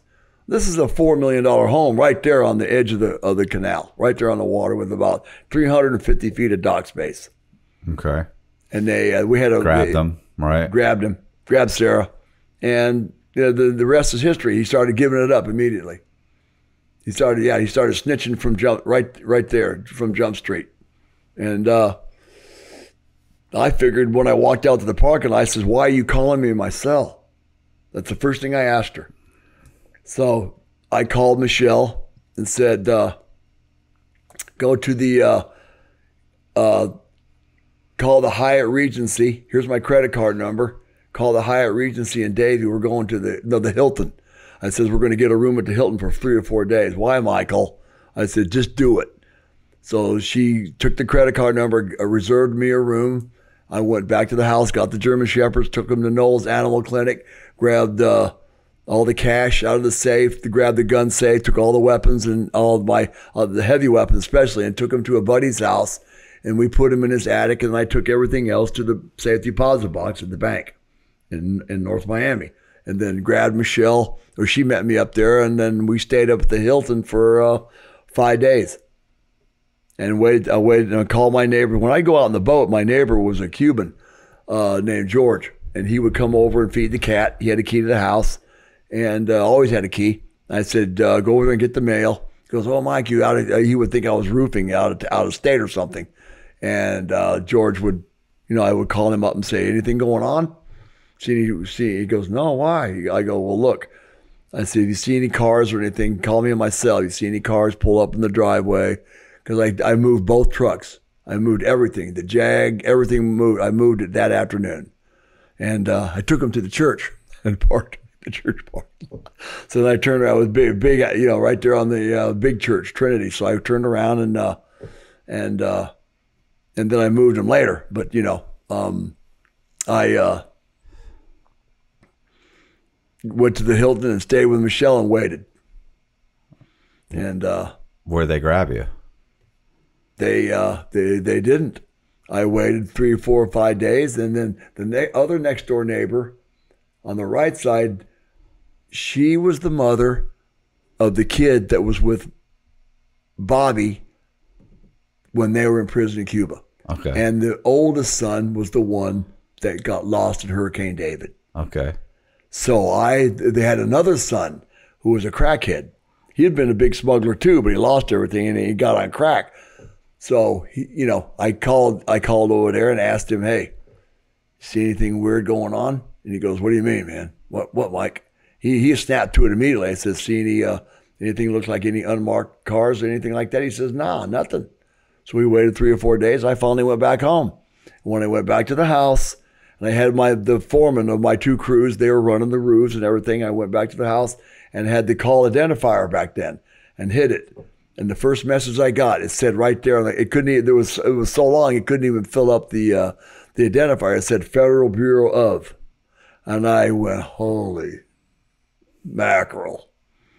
What? And then I tried to call the number back. This number cannot be called back. You cannot call this number. Mm-hmm. And that was it. And I realized he had called me from the Federal Bureau from the FBI office. Right. He called me from there. So that was it. Dougie had gotten in touch with me, and I let him know Bobby got busted, So that was it. Doug said, don't answer any of his mail. I said, I don't intend to. He says, if he writes you a letter, something's not right. And he started writing me a bunch of letters. Wanted me to go down to the Caribbean. He wanted me to go over here. And, he had close to 20 million, 15 million maybe. I don't know. It's scattered around, but I don't know. And wanted me to go down to the Caribbean to a certain island and grab one of the boats, move that boat, do this, do that. And he's writing me all these letters, and I know that they're reading his mail, and I know that the phones are tapped. Right. So from there, I froze on him. And Hurricane Wilma hit a few years later, and I did millions.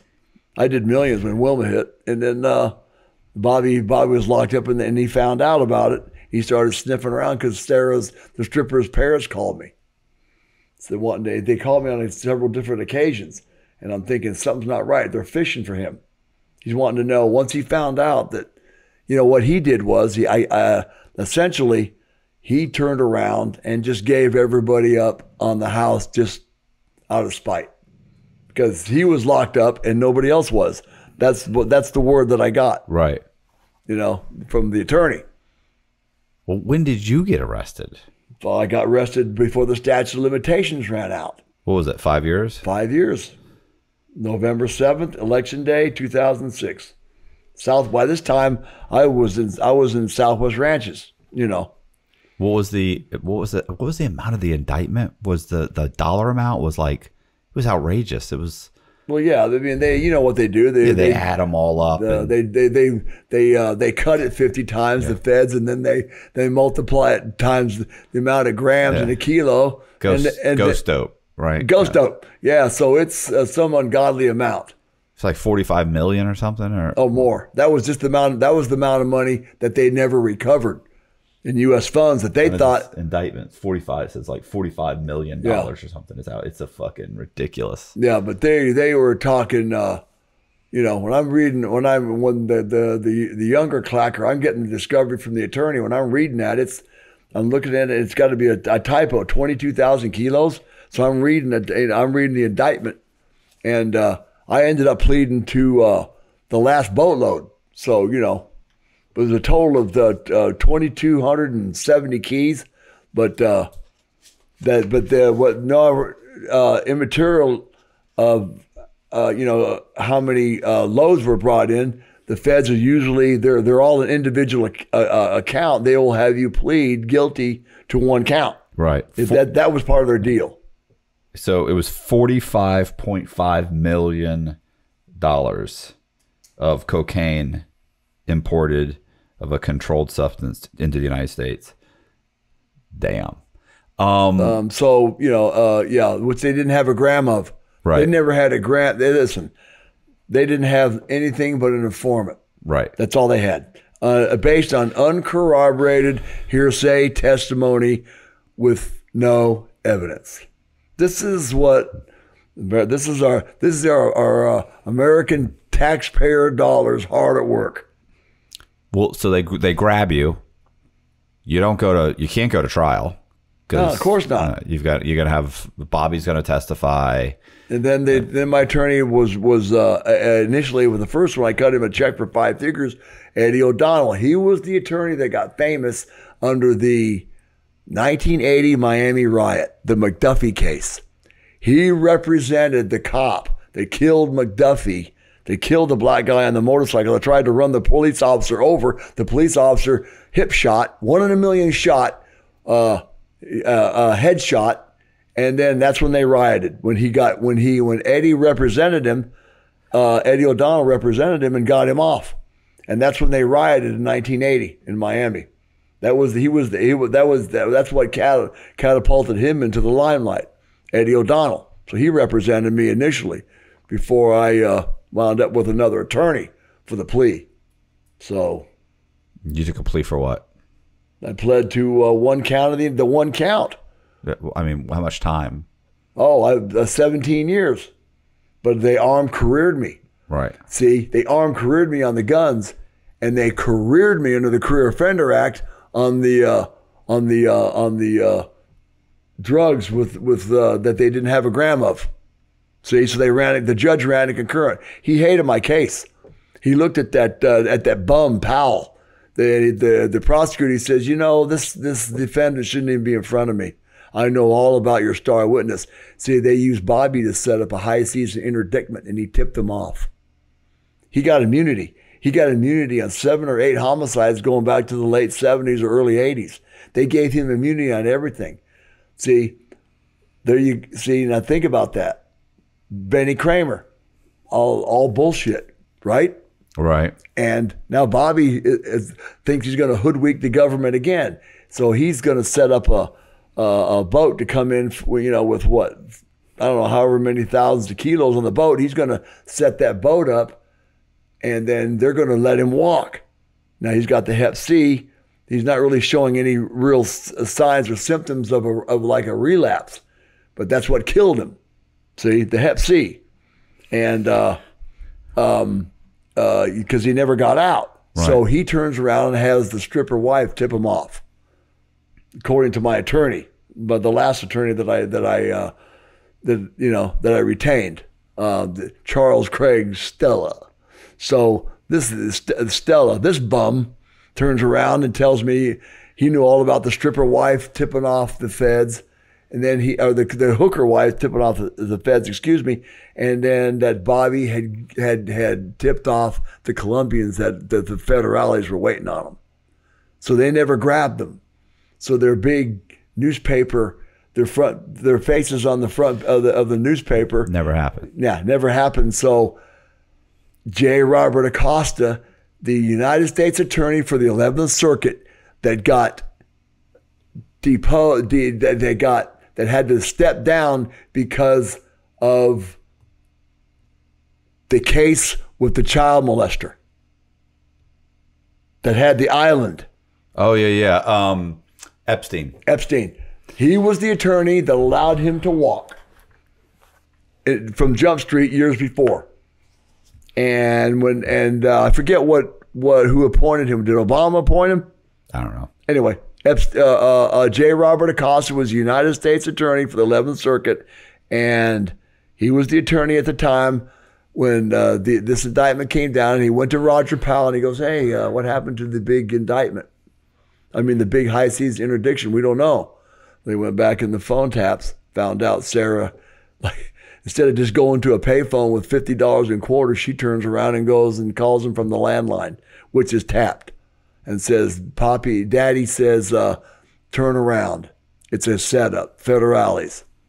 So they found out that and so they jerked his immunity. So what did he get? He got a 5K1 and a Rule 35 that Freddie Haddad worked out for him when he started crying about it, because I got all the discovery from my attorney and all the letters that he wrote the judge. I did a good thing, and all about being a rat. I did a good thing, and now I'm suffering for it. And the government jerked my immunity, Your Honor, and wah, and oh boo-hoo, and so Freddie Haddad got him a fight, worked out a deal with the government. Well, will you give him a 5K1 or Rule 35 if he gives up his wife and all of his friends? And there you go. Nobody was but I got the discovery, he started snitching from Jump Street that very day. How much time did you do total? 14? On 17 years, I did 14 and a half. 14 and a half, went to the halfway house, 6 got years out. in Georgia in the pen, and, me got moved from the low. Guillermo Rocha, and then who knew Bobby. Right. You got moved from the low went from the Georgia pen to Coleman. Yeah, from the pen to Coleman. Then you were at the low with me. Then I wrote this story. Then you got charged with inciting a riot with me and the Puerto Ricans. And this counselor, the day that senator got shot, Scalia, and I remember going. I worked at. Remember, I had the job. Facilities. Yeah. And we got fog, so we got sent back. Fog count. I fell asleep. And fog count. Oh my God, I forgot about then all of a sudden I hear everybody talking about a shooting or something like Trump got shot. They shot Trump. And I wake up, to go to the bathroom, and I look up and they go, "Yeah, Trump got shot." It was the senator at that ball game. So I come back, I fall asleep. And then all of a sudden now they're making everybody go, all the Latinos go to the computers, and then all of us American and the blacks and the whites, we go into the TV room, and this counselor walks in with a big wart in her chin and walks up and wakes me up. I don't even know her. She's on the other side of a C-dorm upstairs, and she wakes me up and says, "You got to go into the TV room." So I'm walking down I grab my chair and I'm walking down there, and there's a young kid that was about 3 or 4 cubes down. He goes, "Mike, they're these feds. They're what's going on?" He says they're killing all the feds. So and I make a comment back to him. She turns around and runs to the ward. I go in the TV room. She runs to the warden and says, because when I woke up, I heard there was a lot of lockers banging and stuff like this when I was still asleep. And I woke up and go, "What's going on? It sounds like the Puerto Ricans are rioting in here or something." I hear a lot of, she turns around, makes a bunch of lies like the lily-livered little chicken shit fed that she is, right? And goes and tells the captain that I decided to riot with the Puerto Ricans, a bald-faced lie. They threw it all out in DHO court. Right. And then says, when the kid goes, "Oh, they're killing all the feds," and I go, "Oh," I says, "I don't know." I says, "It sounds like it's about time they got around to it." I'm thinking that it was,